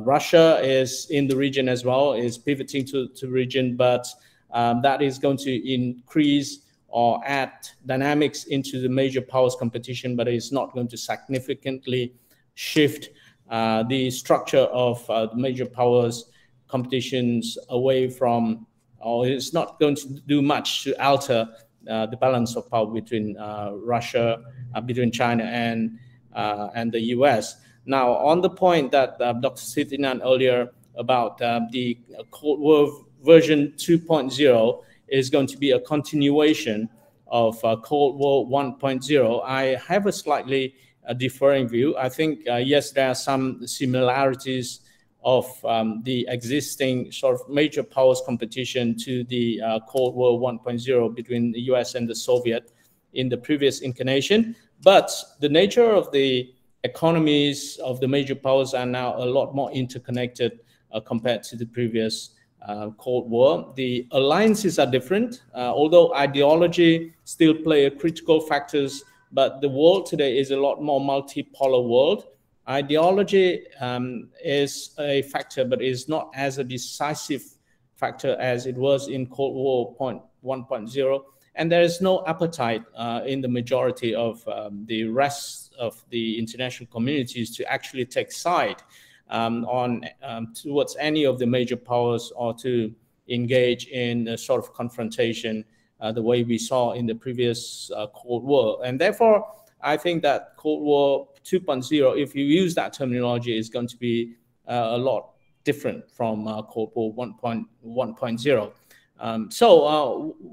The overall perception, I'd say, on the geopolitical competition in Southeast Asia is that, yes, there will be major power competition, but it's going to be rough. There's not going to be any clear winner in the next 10 years or so. And most countries are not ready, therefore, to choose side, either towards China or towards the US. And the hedging is continues to be the major policy of Southeast Asian countries towards major powers competition. This includes security hedging as well as economic hedging. Now, secondly, multilateralism is a very key foundation for ASEAN integration, and multilateralism regionally and globally is also under stress. It has been a very important feature of the global rules-based international systems based on the UN Charter for a long time, and it has been multilateralism has also been the foundations for global governance or regional governance on issues of common concern such as development, health, environment, or human rights, and so it's also a vehicle for regional integrations such as AFTA or RCEP or CPTPP or whatever. But multilateralism is under stress. At the global level, people talk about the great fracture. Well, Secretary General Antonio Guterres said that there is a fear that the global system is going to be fractured into two, each led by a major superpower with each with its own currency, trade, and financial rules.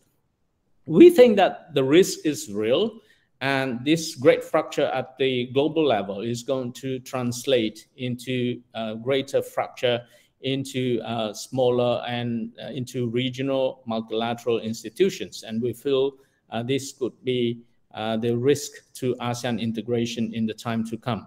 So I think the fracture, as we see, is due to a number of factors, that there's less trust now on multilateral or regional institutions to provide deliverable to contemporary problems such as pandemic. Countries are in self-help mode. There's very little that they can rely on multilateral institutions. There's very little leadership, prominent leadership roles in regional or multilateral institutions. And there's also a crisis of values in many of the international multilateral institutions that eroded trust on them. So multilateralism is under stress. That's my second point. Thirdly, the challenge to rules-based, so international rules as norms that govern interstate relationship. This is also a fundamental value based on which ASEAN is projecting its normative power, but well, there's now a lot of talks about the kind of rules-based order that needs to be constructed amid geopolitical competition. While there's a lot of debates on who should set the rules, who has the legitimacy to set the rules, who has the right to interpret or to enforce the rules, and through what process, and who should be included in such a process. So there's a lot of debates now on the kind of rules and normatives structure of international relations. So I think those are the key changes or dynamics in the regional and international environment that is affecting ASEAN. And this is bringing a completely new level of challenge to ASEAN's integration. From the point of political security perspective, it has posed an existential threat to ASEAN, I would say, and it's threatening ASEAN centrality, and it's also threatening ASEAN legitimacy as the leading regional institutions governing everything in the region. ASEAN's chairmanship is under crisis. There's an absence of a clear leader in ASEAN at the moment. Most ASEAN countries resort to their own solutions to regional or to their own problems. So there are few countries which think of regional solutions to their national problem, be it pandemic or be it economic crisis or wherever. So there's greater self-dependency rather than regional dependency to national problem. ASEAN institution has demonstrated that it has certain limits to help national countries to overcome regional problem, such as Myanmar issues, such as South China Sea issue. It is increasingly difficult to find a common solutions or common position among ASEAN countries. And the long treasured principles of ASEAN, such as non-interference or consensus decision-making process, is put into question, not to change those fundamental principles at once, but to look at it in the light of the new context. How should those rules be interpreted and applied by ASEAN to allow it more flexibility and adaptability to the existing context? And then that comes the question of how ASEAN would look like post-2025 after it has completed its economy and its all the blueprint, where and how it should position itself in the regional architecture, whether it should continue to be a caretaker of a broader region such as the Indo-Pacific, which we clearly see that ASEAN isn't going to be capable to, or should it just contract itself and be focused on its own business and rather to manage its own in-house business rather than focusing too much on providing the service to the broader region? Those are very key and fundamental questions of ASEAN. And then there's a whole range of economic issues, which I need not repeat the excellent previous presentation by Dr. Sandri, but post-pandemic recovery, how to ensure a supply chain, how to rebuild or to retain the traditional economic strength of ASEAN, such as tourism, air travel, hospitality service, and then how to re-strategize ASEAN economic integration to meet with current mega trends or emerging issues such as climate change, remodel the economy towards a digital economy, green growth, and how to tackle infrastructure, networking, and development within the region. Those are issues which nationally countries in ASEAN all think about, but there's a lack of coordination at the regional level, and there's a lack of regional strategies. Having said that, I think ASEAN still has plenty of opportunities, and this is not for ASEAN to claim so. There are a lot of countries outside of the region still look at ASEAN with envy. ASEAN and Southeast Asia as a whole is at the heart of a very dynamic region called Indo-Pacific, which is receiving the shift of the global tectonic shift towards Asia. The ASEAN economic fundamentals are still extremely strong. A young population, large middle class, decent infrastructure, and growing digital connectivities. Those are the key ingredients for a good and a vibrant ASEAN regions, which is an envy of many other regions in the world.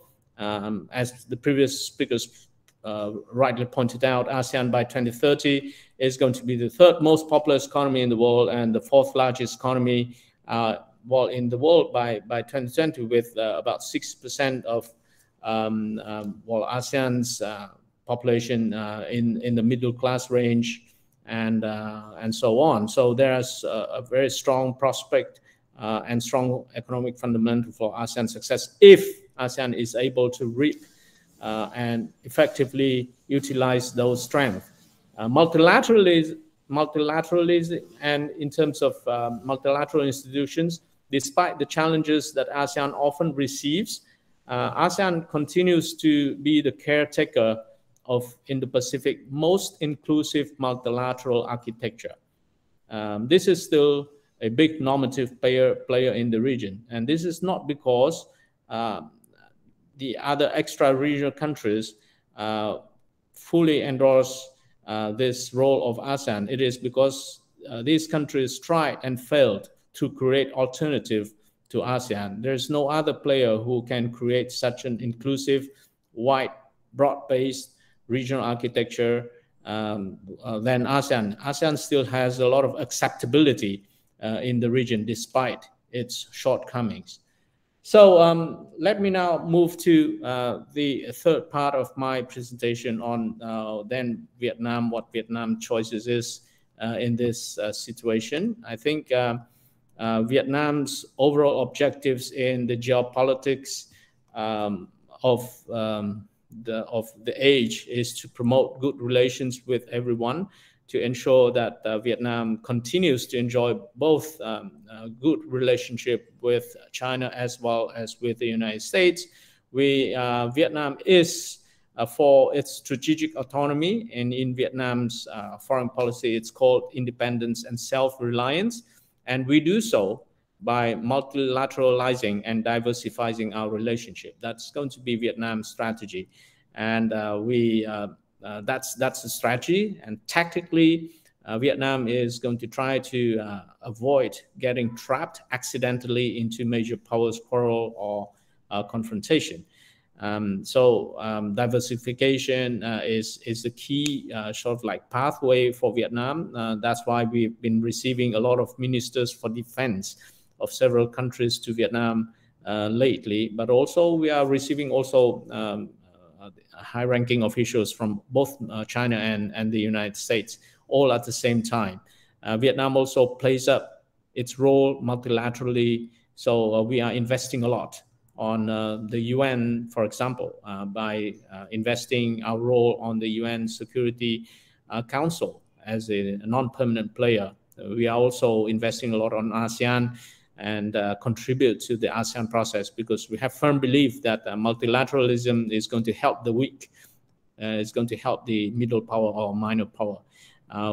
We continue to work a lot on sending the right messages to all the major powers, make sure that we maintain transparency in our foreign policy. The four no's policy in our defense white paper is one of such effort to ensure that there's no miscalculation or miscommunication, especially on strategic issues to any of the major powers. And we also are going to be proactive and preemptive in clearing problem before allowing the problems to actually turn into a hotspot. For example, on the broader ASEAN foreign policy, the overall ASEAN Vietnam's policy is to continue to invest on ASEAN and ensure that it is respected by extra-regional powers, ensure that extra-regional powers such as the EU, Japan, India, US continue to endorse ASEAN's central role and to proactively offer ASEAN services such as promoting cooperation and providing a pathway or a mechanism or framework for these extra-regional countries to engage with the region, having sense that all of these countries need and would be interested in finding a reliable mechanisms or vehicle to promote their presence and also interactions with the region. So we in Vietnam would invest on ASEAN to properly carry out that function. We also use ASEAN to promote the normative regional architecture based on rules. So we will use ASEAN in order to create this dynamic equilibrium in the region, engaging all the major powers in a dynamic and balanced way. We also use ASEAN to promote rules, such as the rule of law, such as UN Charter, UN Convention on the Law of the Sea, and use them to enforce those rules and norms in the region. So ideas for ASEAN and Taiwan interactions, I think on the economic front, post-pandemic recovery is going to be a common interest for both ASEAN and Taiwan and a priority for all of the ASEAN government and Taiwan at the moment. So on that, I think vaccine developments, medicine developments, and a common strategy towards post-pandemic recovery is going to be a worthwhile topic for ASEAN and Taiwan to engage on. Secondly, how to support one another in order to adapt to the new mega trend shifting towards a new model, digitalizations, a common regional Green Deal is something that we all need strategies to align ourselves with the global climate change agendas such as COP26, and how to have our views aired properly in the global process. Engage on functional corporations such as health, such as semiconductors, which is the Taiwan strength, or on other issues is going to be of great interest to ASEAN. And also on strengthening international law, which is something Taiwan will depict itself from as a rules-based entity is going to be also important. So those are my few suggestions on the path forward for ASEAN and Taiwan's interaction. So with that, I'd like to draw my presentation to a conclusion, and I welcome any comments and questions later on. Thank you. Okay. Thank you very much, Dr. Song, for your also very comprehensive presentation and advice to Taiwan in further engaging ASEAN member state. That is a very important policy of Taiwan's new southbound policy, because under that policy, policy has been implemented for 6 years, and Taiwan has not only diversify and enhance partnership with different ASEAN member states, we also have more focus in collaboration with ASEAN member states in different aspects. So that is very encouraging suggestions. Thank you very much. We would like to now move to the second part of today's conference, and which is the panel discussion. We have listened and learned a lot from the great presentation of our three speakers. And now this panel discussion will allow more in-depth discussion and exchanges of issues that are touched upon or reflected by our speakers. So if I may, I would like to raise a question first to Dr. Song. So my question is about the CPTPP. And Vietnam has ratified CPTPP and implemented CPTPP provisions and obligations since early 2019. So I wonder, has Vietnam reviewed the effects of the CPTPP implementation to Vietnamese economy and its international relations? You just mentioned that Vietnam wants to make friends with everyone in this region. And what were the main positive gains or benefits after you were admitted to the CPTPP? I raised this question because I am curious for one question. One of the reasons for Vietnam to join the CPTPP is to reduce its economic dependence on China. And I wonder, after 2 years, 3 years, whether you find that objective for to reduce independence on China achieve its goal. So can you respond to these questions? Thank you very much, Dr. Song. Yes, certainly, Christy. I think that's a very good question. CPTPP has been effective on Vietnam since 2019. So it's been barely a year and a half since we implemented, and we are yet to fully understand and fully analyze the impact of CPTPP membership to Vietnam. But I would say the impacts, the initial impact is this.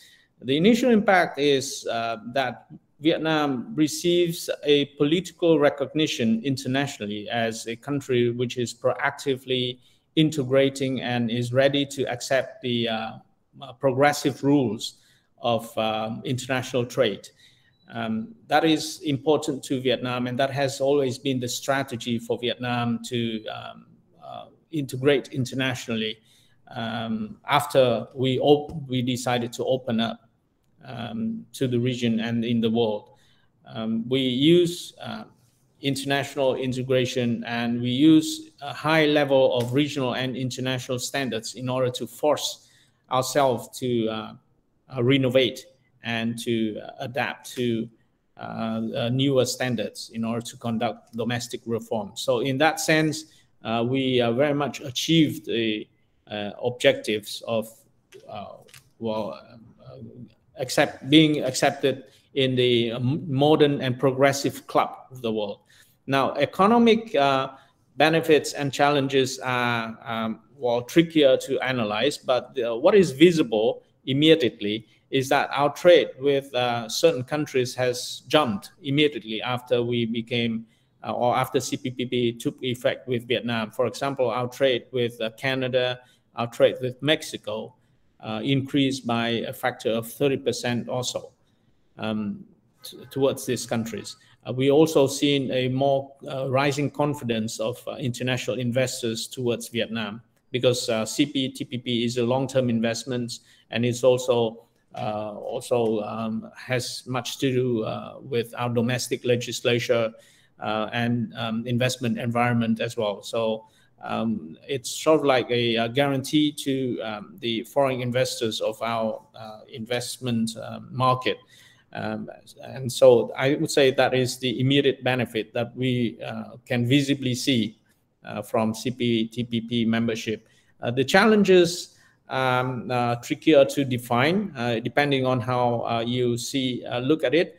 One of the great challenges to make the domestic business community to fully utilize the CPTPP arrangements for their own benefit. The business environment sometimes are quite slow in recognizing the opportunities are there, and they are hesitant to explore new markets. Although the gate is open, but they are still hesitant to go in and to explore whether there's opportunity. So I would say that is the greatest challenge, to reap the benefit of CPTPP now that everything is already there.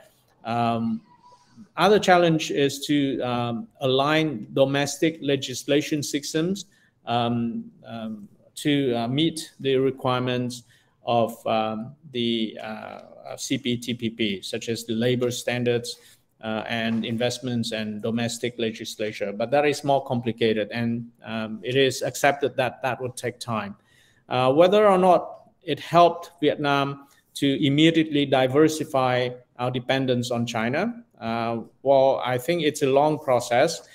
This is not going to provide us that kind of solution in 1 or 2 years, but we fully believe that this kind of long-term engagements and connectivities in terms of policies towards a very broad market is going to set a very strong foundation for Vietnam to diversify its market.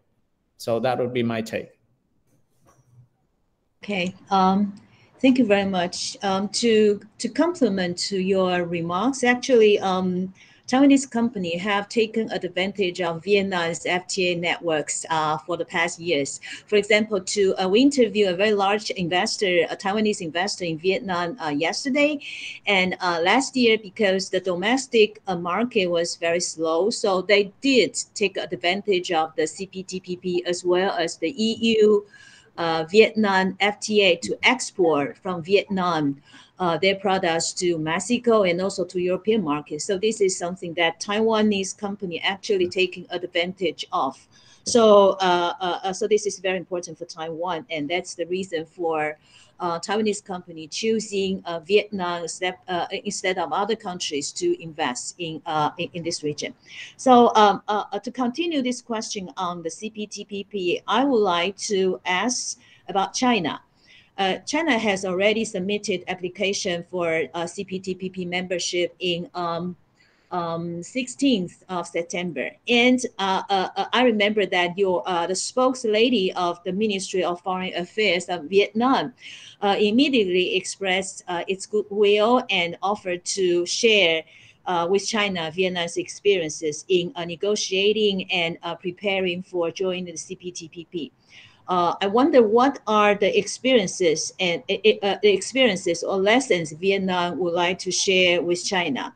And according to Vietnam's experiences, how do you assess China's application for CPTPP? What will be the major obstacles for China's bid? Well, I think we anticipated that China is going to sooner or later submit its bid for CPTPP, even long before China made this formal application. China has aired its policy as a strong protector of the multilateral trading system.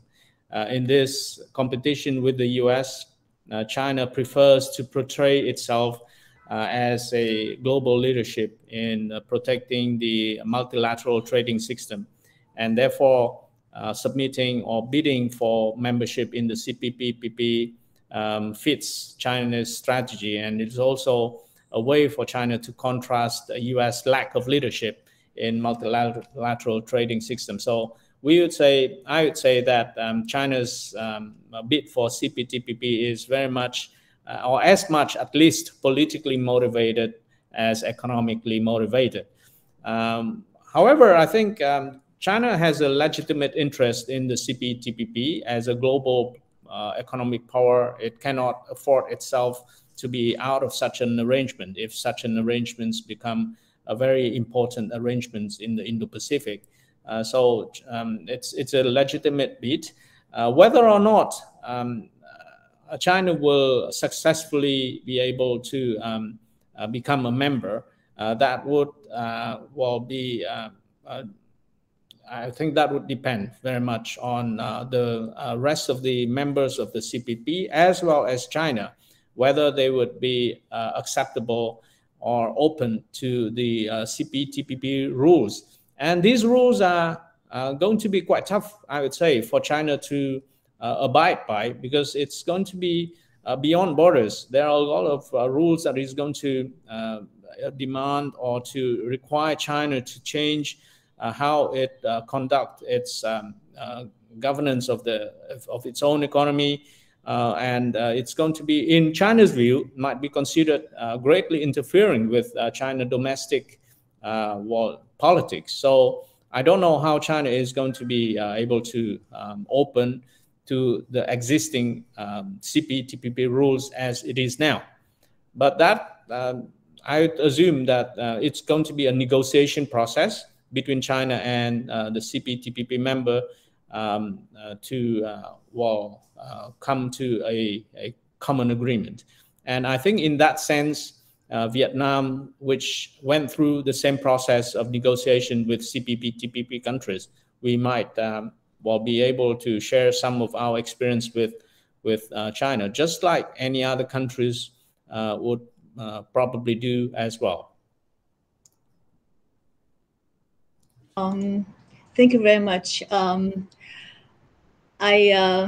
I hesitate to ask you questions on Taiwan's application for the CPTPP, but if you are willing to answer, please, you're welcome. I haven't seen or studied Taiwan's application as yet, and this is a topic let's talk about. But if Taiwan has been an active player in APEC, and if CPTPP is considered to be an evolution of APEC, then probably we recognize Taiwan's interest in becoming a member of a group of such an important player. And Taiwan has a very active economy in the Indo-Pacific and Asia-Pacific. We would recognize it's very logical for Taiwan to have such an desire or application. Well, thank you very much. That is very encouraging. I now have a question for Dr. Kangavalu. We understand that Malaysia signed the CPTPP back in 2018 and has not yet ratified the trade pact. And when His Excellency, former Prime Minister Mahathir took office after the 2018 general election, he announced that the government will further study the CPTPP as quotes. The CPTPP will put a smaller economy like Malaysia at a disadvantage. So my question is there any progress of the study? What are hindering the government from seeking to ratify the agreement? And the same question to Thailand. Will China's application for the CPTPP membership have any policy implications or affect Malaysia government's consideration or decision-making of ratifying the CPTPP? Dr. Tangavalu. Thank you, Christy. It's a good question. I think the earlier presentation by Professor Ong is very important lesson for Malaysia. How we can use a free trade agreement and align for domestic reforms, and how to use that both from a political point of view and from structural point of view, and make it more comprehensive transformation that you want to do becomes important. So Vietnam rectified very early, and he understood the key challenges and put in the institutional arrangement for how to reform its economy in line with the CPTPP. Let me give you an example of state-owned enterprise. And these are important issues that were raised in CPTPP. Whereas Malaysia got hung up with some of these issues, and until now they haven't rectified. So rectification is very important. That also goes not just for CPTPP, but also for us. Rectification is an important process in making sure that the economy accepts the rule-based trading system and elevate ourselves to the next stage of growth. So Malaysia need to think very carefully in terms of these key fundamentals. And the longer they take to rectify, then even within ASEAN, countries like Vietnam are leapfrogging. And more investment is going to Vietnam than to Malaysia. So there are competitive issues that are coming through Malaysia. So Malaysia must be more proactive. And the point that was earlier raised is important. Institutions need to be more forward-looking.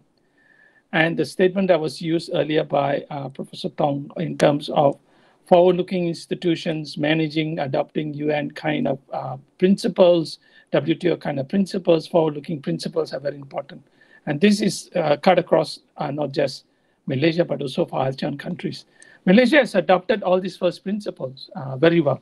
The question is, can we move our political economy further and deeper into some rectification issue, rectify this, and move our industries into the digital space, the human capital space, and the connectivity space will be very critical for us. This challenge is still lingering for us to solve as we try to push ourselves to that space. Malaysia is trying its best to rectify, given the little bit of the political issues we have, but fairly, the Ministry of Trade and Industry is very proactive in trying to get this done maybe next year or the year after. So to get rectify both CPTPP and also try to rectify RCEP, very crucial and very critical for us in terms of moving us to the next stage of growth and to go get more deeper integration with the GVC itself.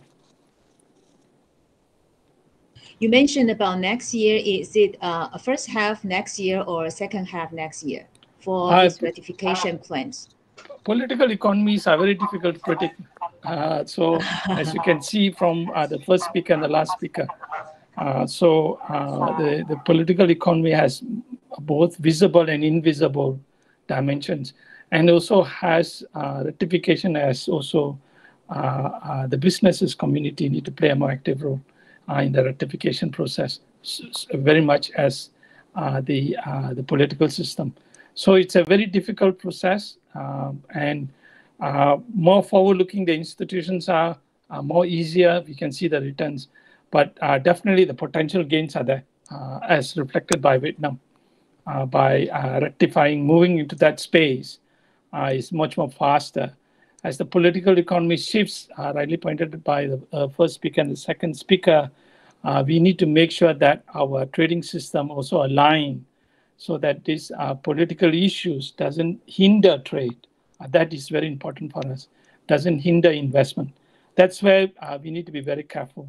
As we play the political game, we want to make sure that the investment is facilitated, trade is facilitated, and our political institution doesn't use trade as a means to achieve their political gains. That is also equally important. So there are overlaps.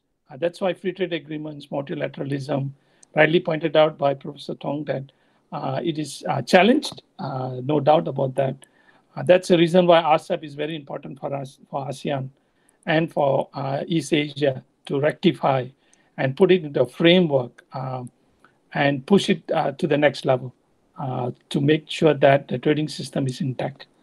Without that kind of framework, without ASEAN centrality, ASEAN and East Asia become more fragile, rightly also pointed out.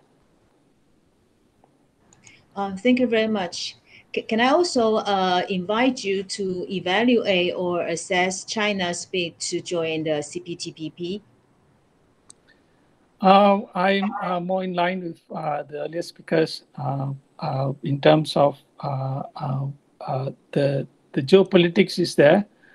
But I also believe that progressively, China has shown that it's very progressive in multilateral trading arrangements. By simple example of CJK, by forming, and historically, CJK is very difficult to form.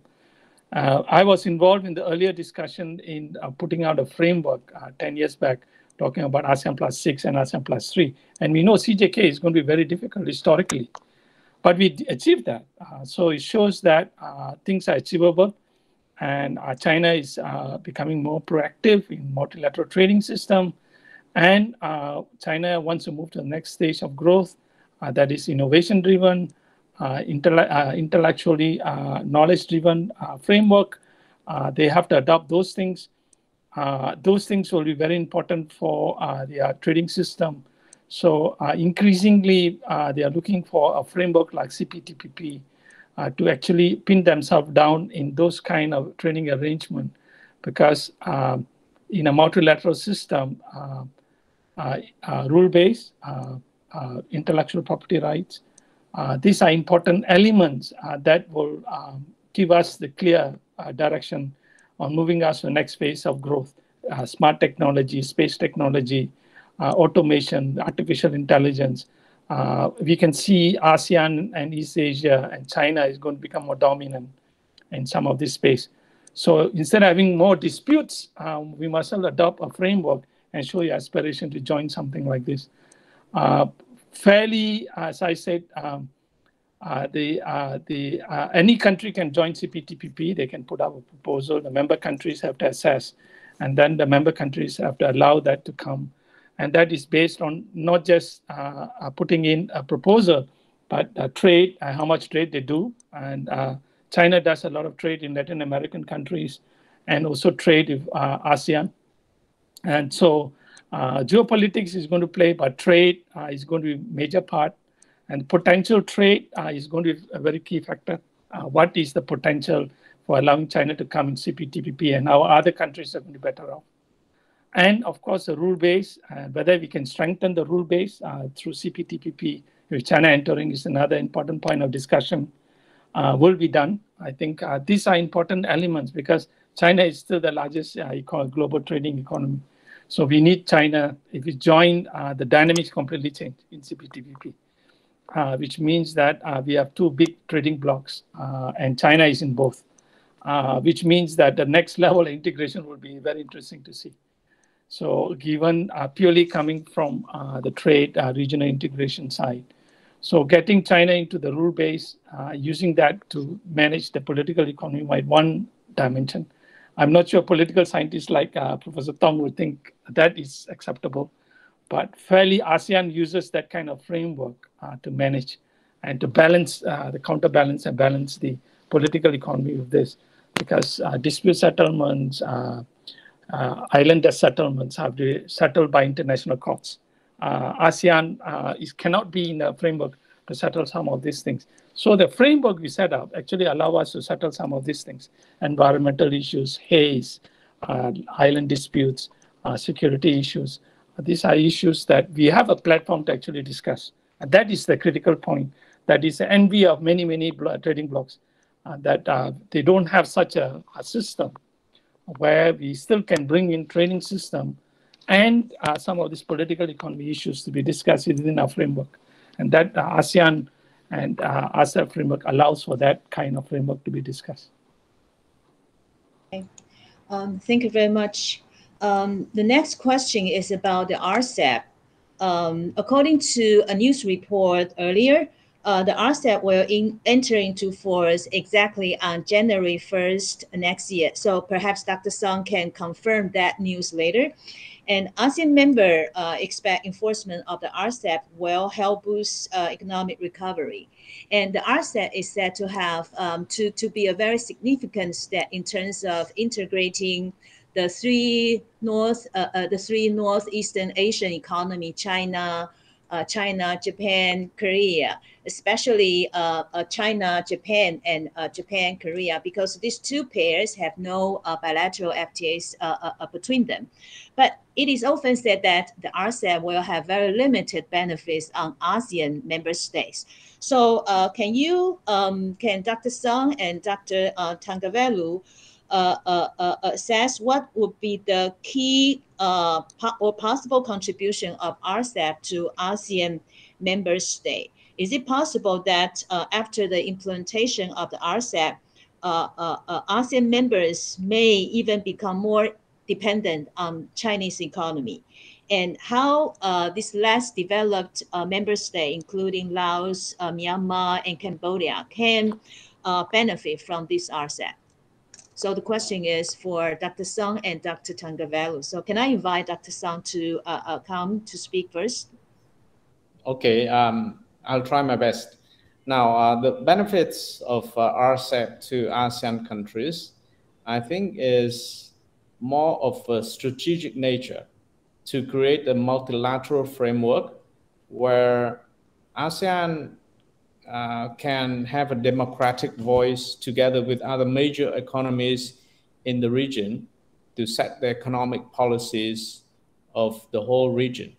Now, not that the region didn't have such a mechanism before, but to have a comprehensive arrangement where ASEAN is included in such an arrangement, and ASEAN can join voices with other economies such as Japan, Korea, to set policy directions on an equal footing with China. That is the political and strategic benefits that ASEAN is going to get. ASEAN already has bilateral trading arrangements with China, but increasingly we felt that such an arrangement doesn't provide ASEAN enough leverage to talk to China on current issues as well as emerging issues.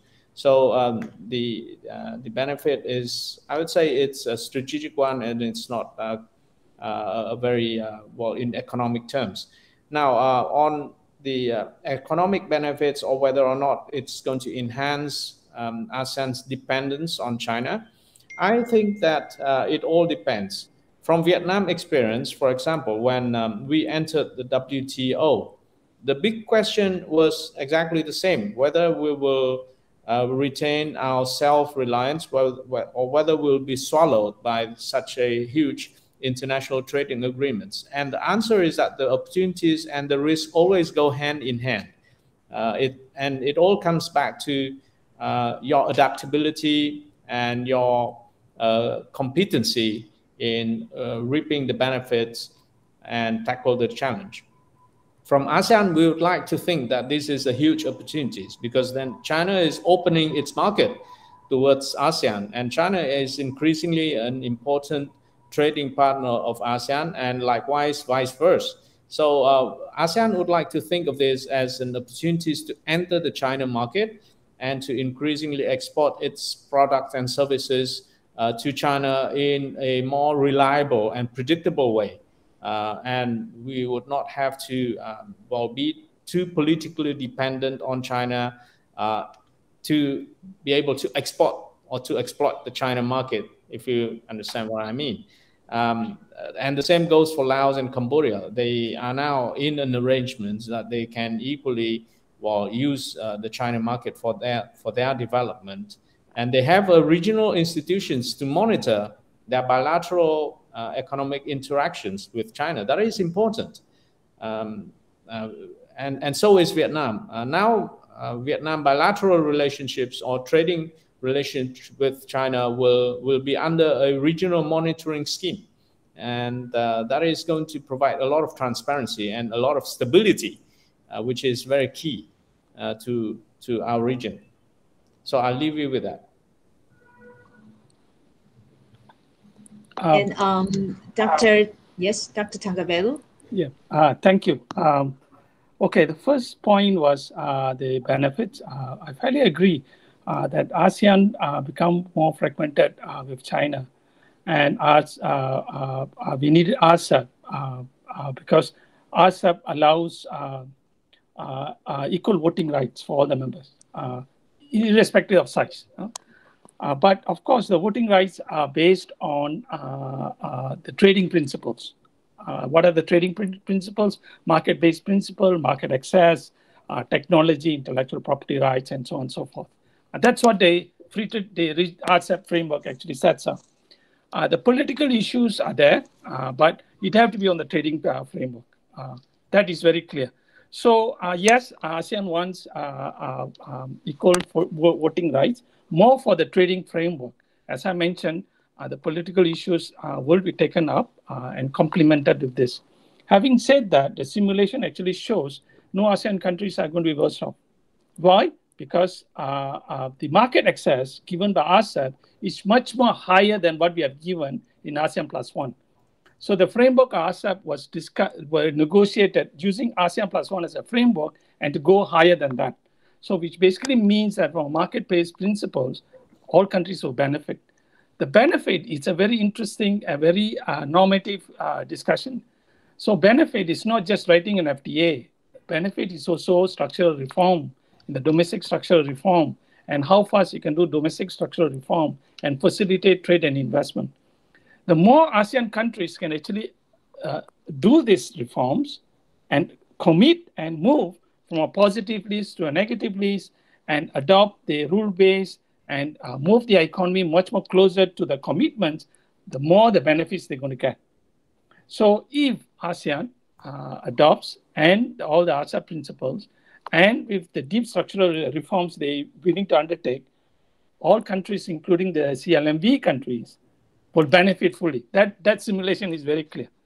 So there's two elements here. One is the free trade agreement. Second is the investment and trade facilitation that they have to undertake, the reforms. The state-owned enterprise, the SMEs, the technology adoption, and RCEP also has the single rules of origin for 15 countries. And that has never been said before. And with a differential treatment, countries can come with differential growth, and they are given differential treatment for growth. So again, there are elements there that ASEAN countries have to benefit, and they are positive benefits. So, we need to look at the dynamic gains that are going to take place. And lastly, RCEP is not about China, to be very clear. RCEP is about CJK and ASEAN centrality itself. And that must be reminded because Korea controls a lot of technologies. Japan also controls a lot of technology. So China has a market. Yeah, fair enough. But RCEP is not about China. RCEP is about the 15 countries, including Australia and New Zealand, coming together and setting up this big regional trading framework, which means that we're not just talking about manufacturing sector, we're talking about service sector, and we're also talking about agricultural sector. So somewhere we lost this debate and thinking it's only China, but it's not China.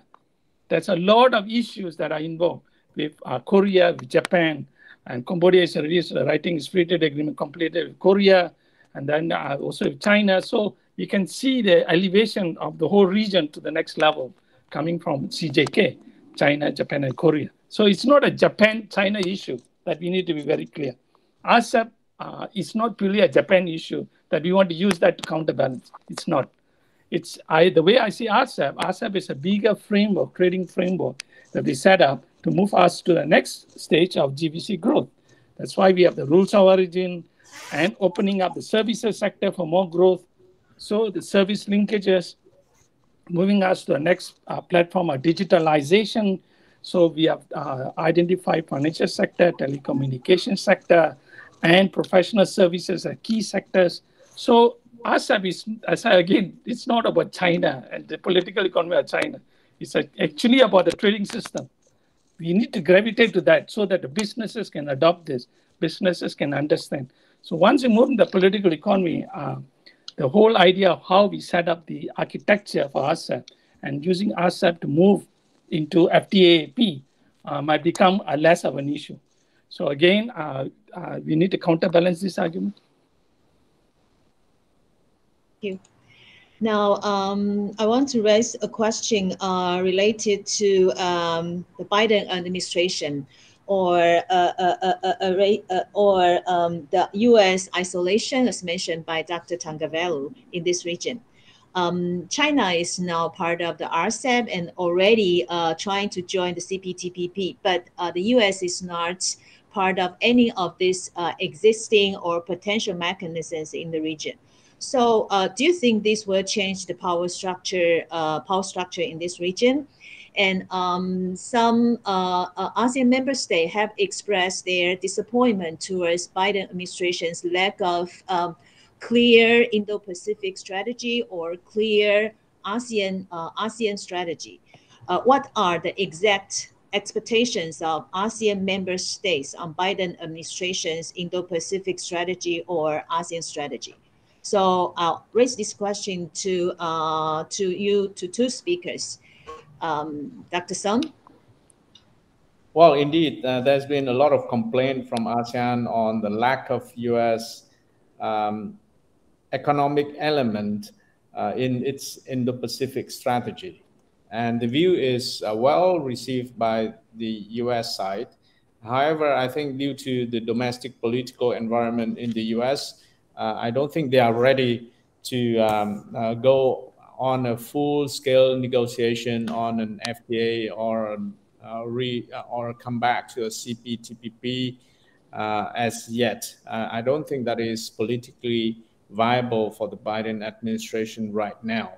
However, I think that's not to say they are completely idle and not reacting to the sort of like expectation from ASEAN.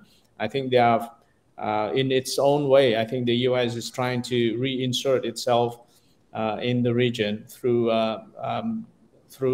sectors which I think the U.S. has great strength. And there are a number of those strengths, which the US is actually quite active, but without being put into a complete, comprehensive picture of US economic engagement with the region. I'll take foreign direct investments, for example. FDI, US FDI into ASEAN is actually greater than US investment in Japan, Korea, China, and India put together. So the US has huge FDI interest in ASEAN. It's just that they are under the private sector, so they don't count into the account of the US government. Secondly, they are quite active, I would say, in promoting digital connections in the region and also energy network connections. So US digital and infrastructural investments in the region is stepping up, and I would say quite rapidly. We would expect that the US is going to come forward very forcefully on those areas in the time to come. Technology is also a US strength, and the US is also using that economic strength to step up its cooperations with the region. Semiconductor is a case in point. I'm sure US is very active on semiconductors investments in Taiwan, and they are in Vietnam as well. And they are going to put up its supply chain of semiconductors in the region because of visible increase in demand in the time to come. And I'd say education continues to be a great US strength, and the US is actively engaging the region in that sphere too. So I would say the problem with the US is that of a narrative problem. They are seen as being not a cohesive economic player in the Indo-Pacific, whereas actually they are quite a formidable force economically. Whether or not the power structure in the region is going to change, that is yet to be seen. I think that the Biden administration is re-strategizing their engagement with the region. So I would say it's a bit too early to draw a conclusion of even the Biden administration's policy towards the region, and not to mention how that is going to impact the region. So I would say that we should not draw premature conclusions of how the region is going to look like in 5 or 10 years' time. That is going to be a very dynamic process, and a lot of things is going to happen from now until then.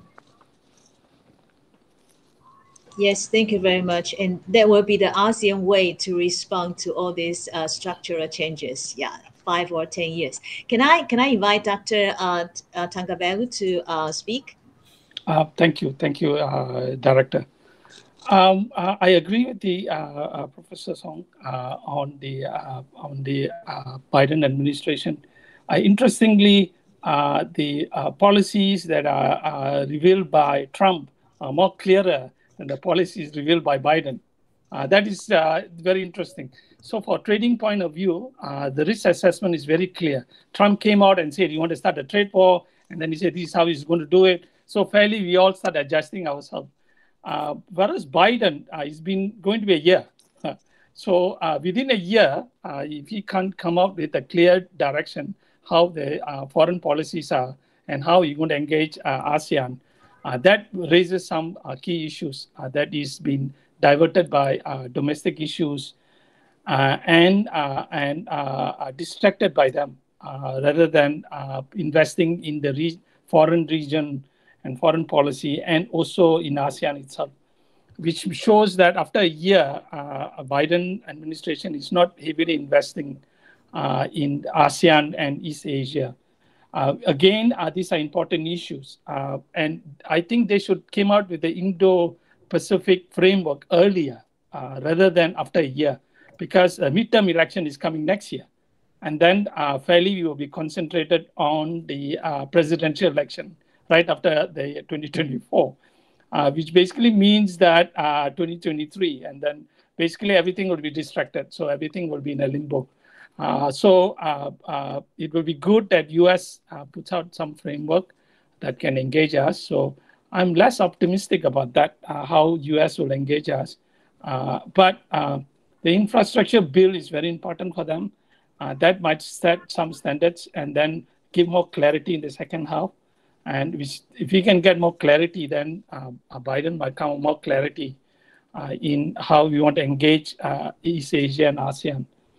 And more Biden administration delays coming out with a proper framework, then the geopolitics.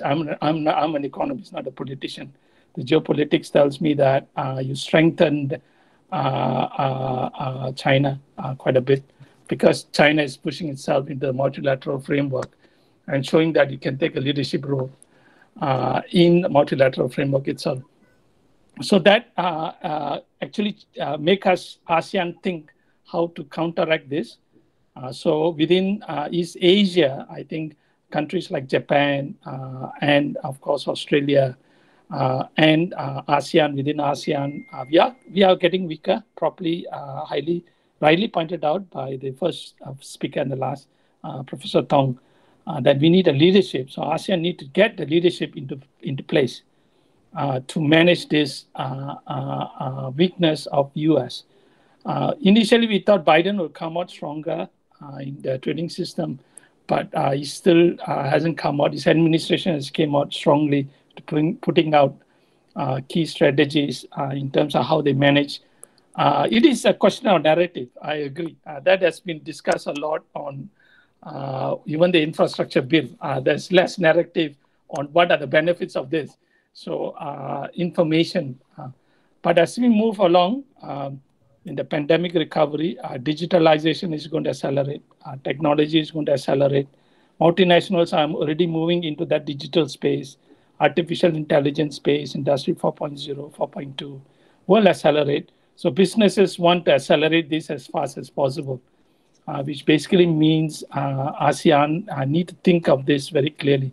Data management, data issues, informational law, all these overlaps a lot with our trading system and overlaps a lot of international trading system. And we need US to be in together with this, because without US and Europe in this kind of framework, it weakens us quite a bit. Thank you very much for this very in-depth analysis of all these very important questions. We have collected questions from our audience, and here are one question for Dr. Sung. One audience asks, as Vietnam is growing and plays a key role in Southeast Asia, foreign investment is important in Vietnam. What is Vietnam's strategy to deal with labor shortage, wage increase, and electricity shortage? Can you respond to this question, Dr. Sung? Okay, labor shortage, we're having a problem not with general labor, but high-skilled labor. High-skilled labor is in shortage, and the government recognized this very clearly. And we are putting a lot of efforts in retooling, as Dr. Sandris put it, to how to retool the middle to high skill labor market in order to be able to more adapt to a new way or to the new labor market that is changing very rapidly, and adapting to automation, to digitalizations, and to a new wave of work from home after the pandemic.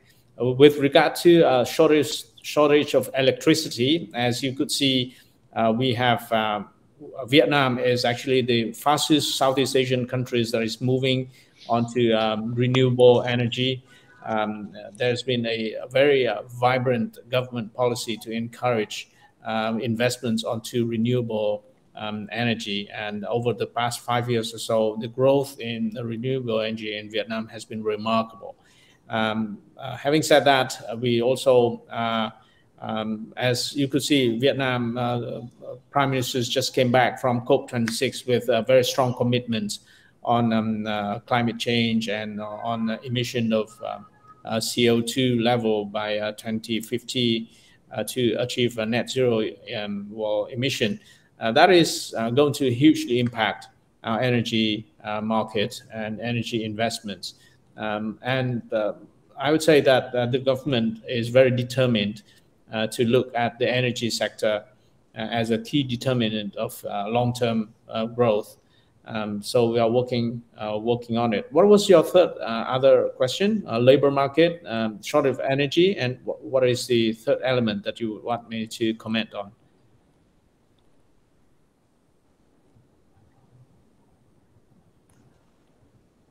Sorry, I think you covered most of them. Thank you. All right, thank you very much. The wage increase, yeah, actually, okay.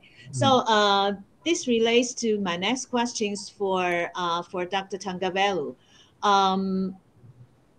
Several weeks ago, ASEAN has published the first integrated report on climate change in the title of the ASEAN State of Climate Change Report, the ASCCR, which aims to realize net zero greenhouse gas emission as early as possible in the later half of the 21st century. And my question is for Malaysia. On September 27th, Malaysia's new Prime Minister, His Excellency Ismail Sabri Yaakob, announced that the country aims to achieve carbon neutrality as early as 2050. And this makes Malaysia one of the most aspirational member states among ASEAN to seek net zero emission. So can Dr. Tangavelu elaborate more on Malaysia's efforts in this regard? I think ASEAN is very clear in terms of trying to achieve their net zero carbon emission, zero net emission rate. And Malaysia is committed to that, I think, very much committed. And the way we're going to do this is not just putting in regulation, but structurally transforming the key sectors themselves to adopt key technologies, best practices, and also to move, putting technologies that allow us to achieve this. As you know, Malaysia has agricultural sector as much as services and manufacturing sector. So how are we going to transform? There are plans to transform and make the energy efficient, carbon neutral agricultural sector, which is very, very critical for ASEAN itself.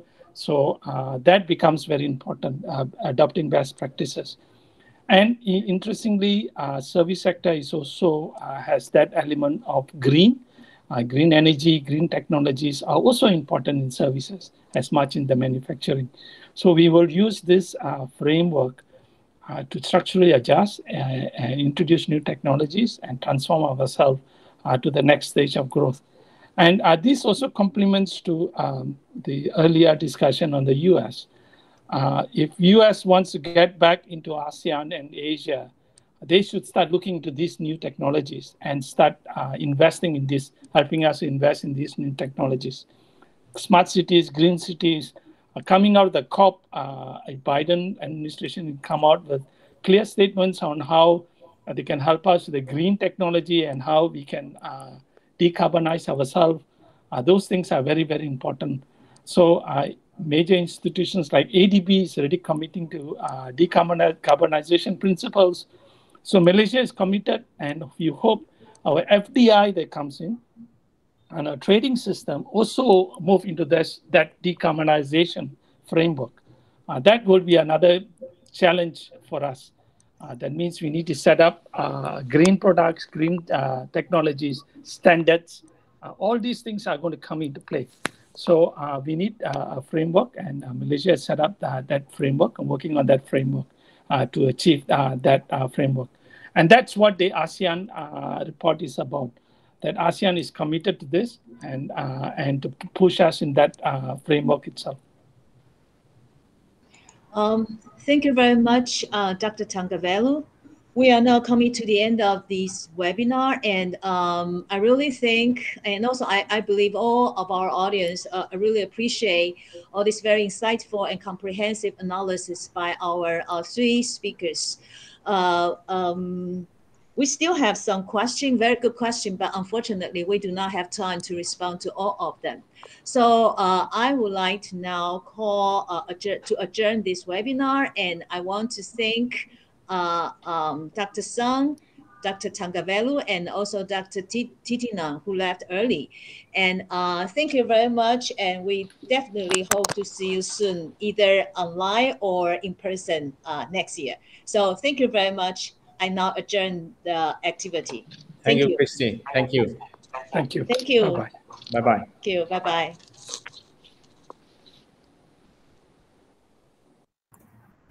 Thank you, Director Shi, for moderating our conference, and many thanks to the speakers for sharing their insights with us. We have come to the end of our conference. On behalf of the Taiwan ASEAN Studies Center of the Chonghua Institution for Economic Research, I would like to thank each and every participant for joining us today. Kindly take a few minutes to fill in the post-event survey. Your suggestions and comments will greatly help us in our future events. It will be sent via email to participants who had registered for this conference. If you wish to receive news on our future events, please leave your contact info in the survey. A link to the survey will also be posted in the chat box, as well as the presentation slides from the speakers. You can also download the presentation slides from our website, www.asiancenter.org.tw. Additional information on our center and ASEAN-related issues and topics may be found on the website as well.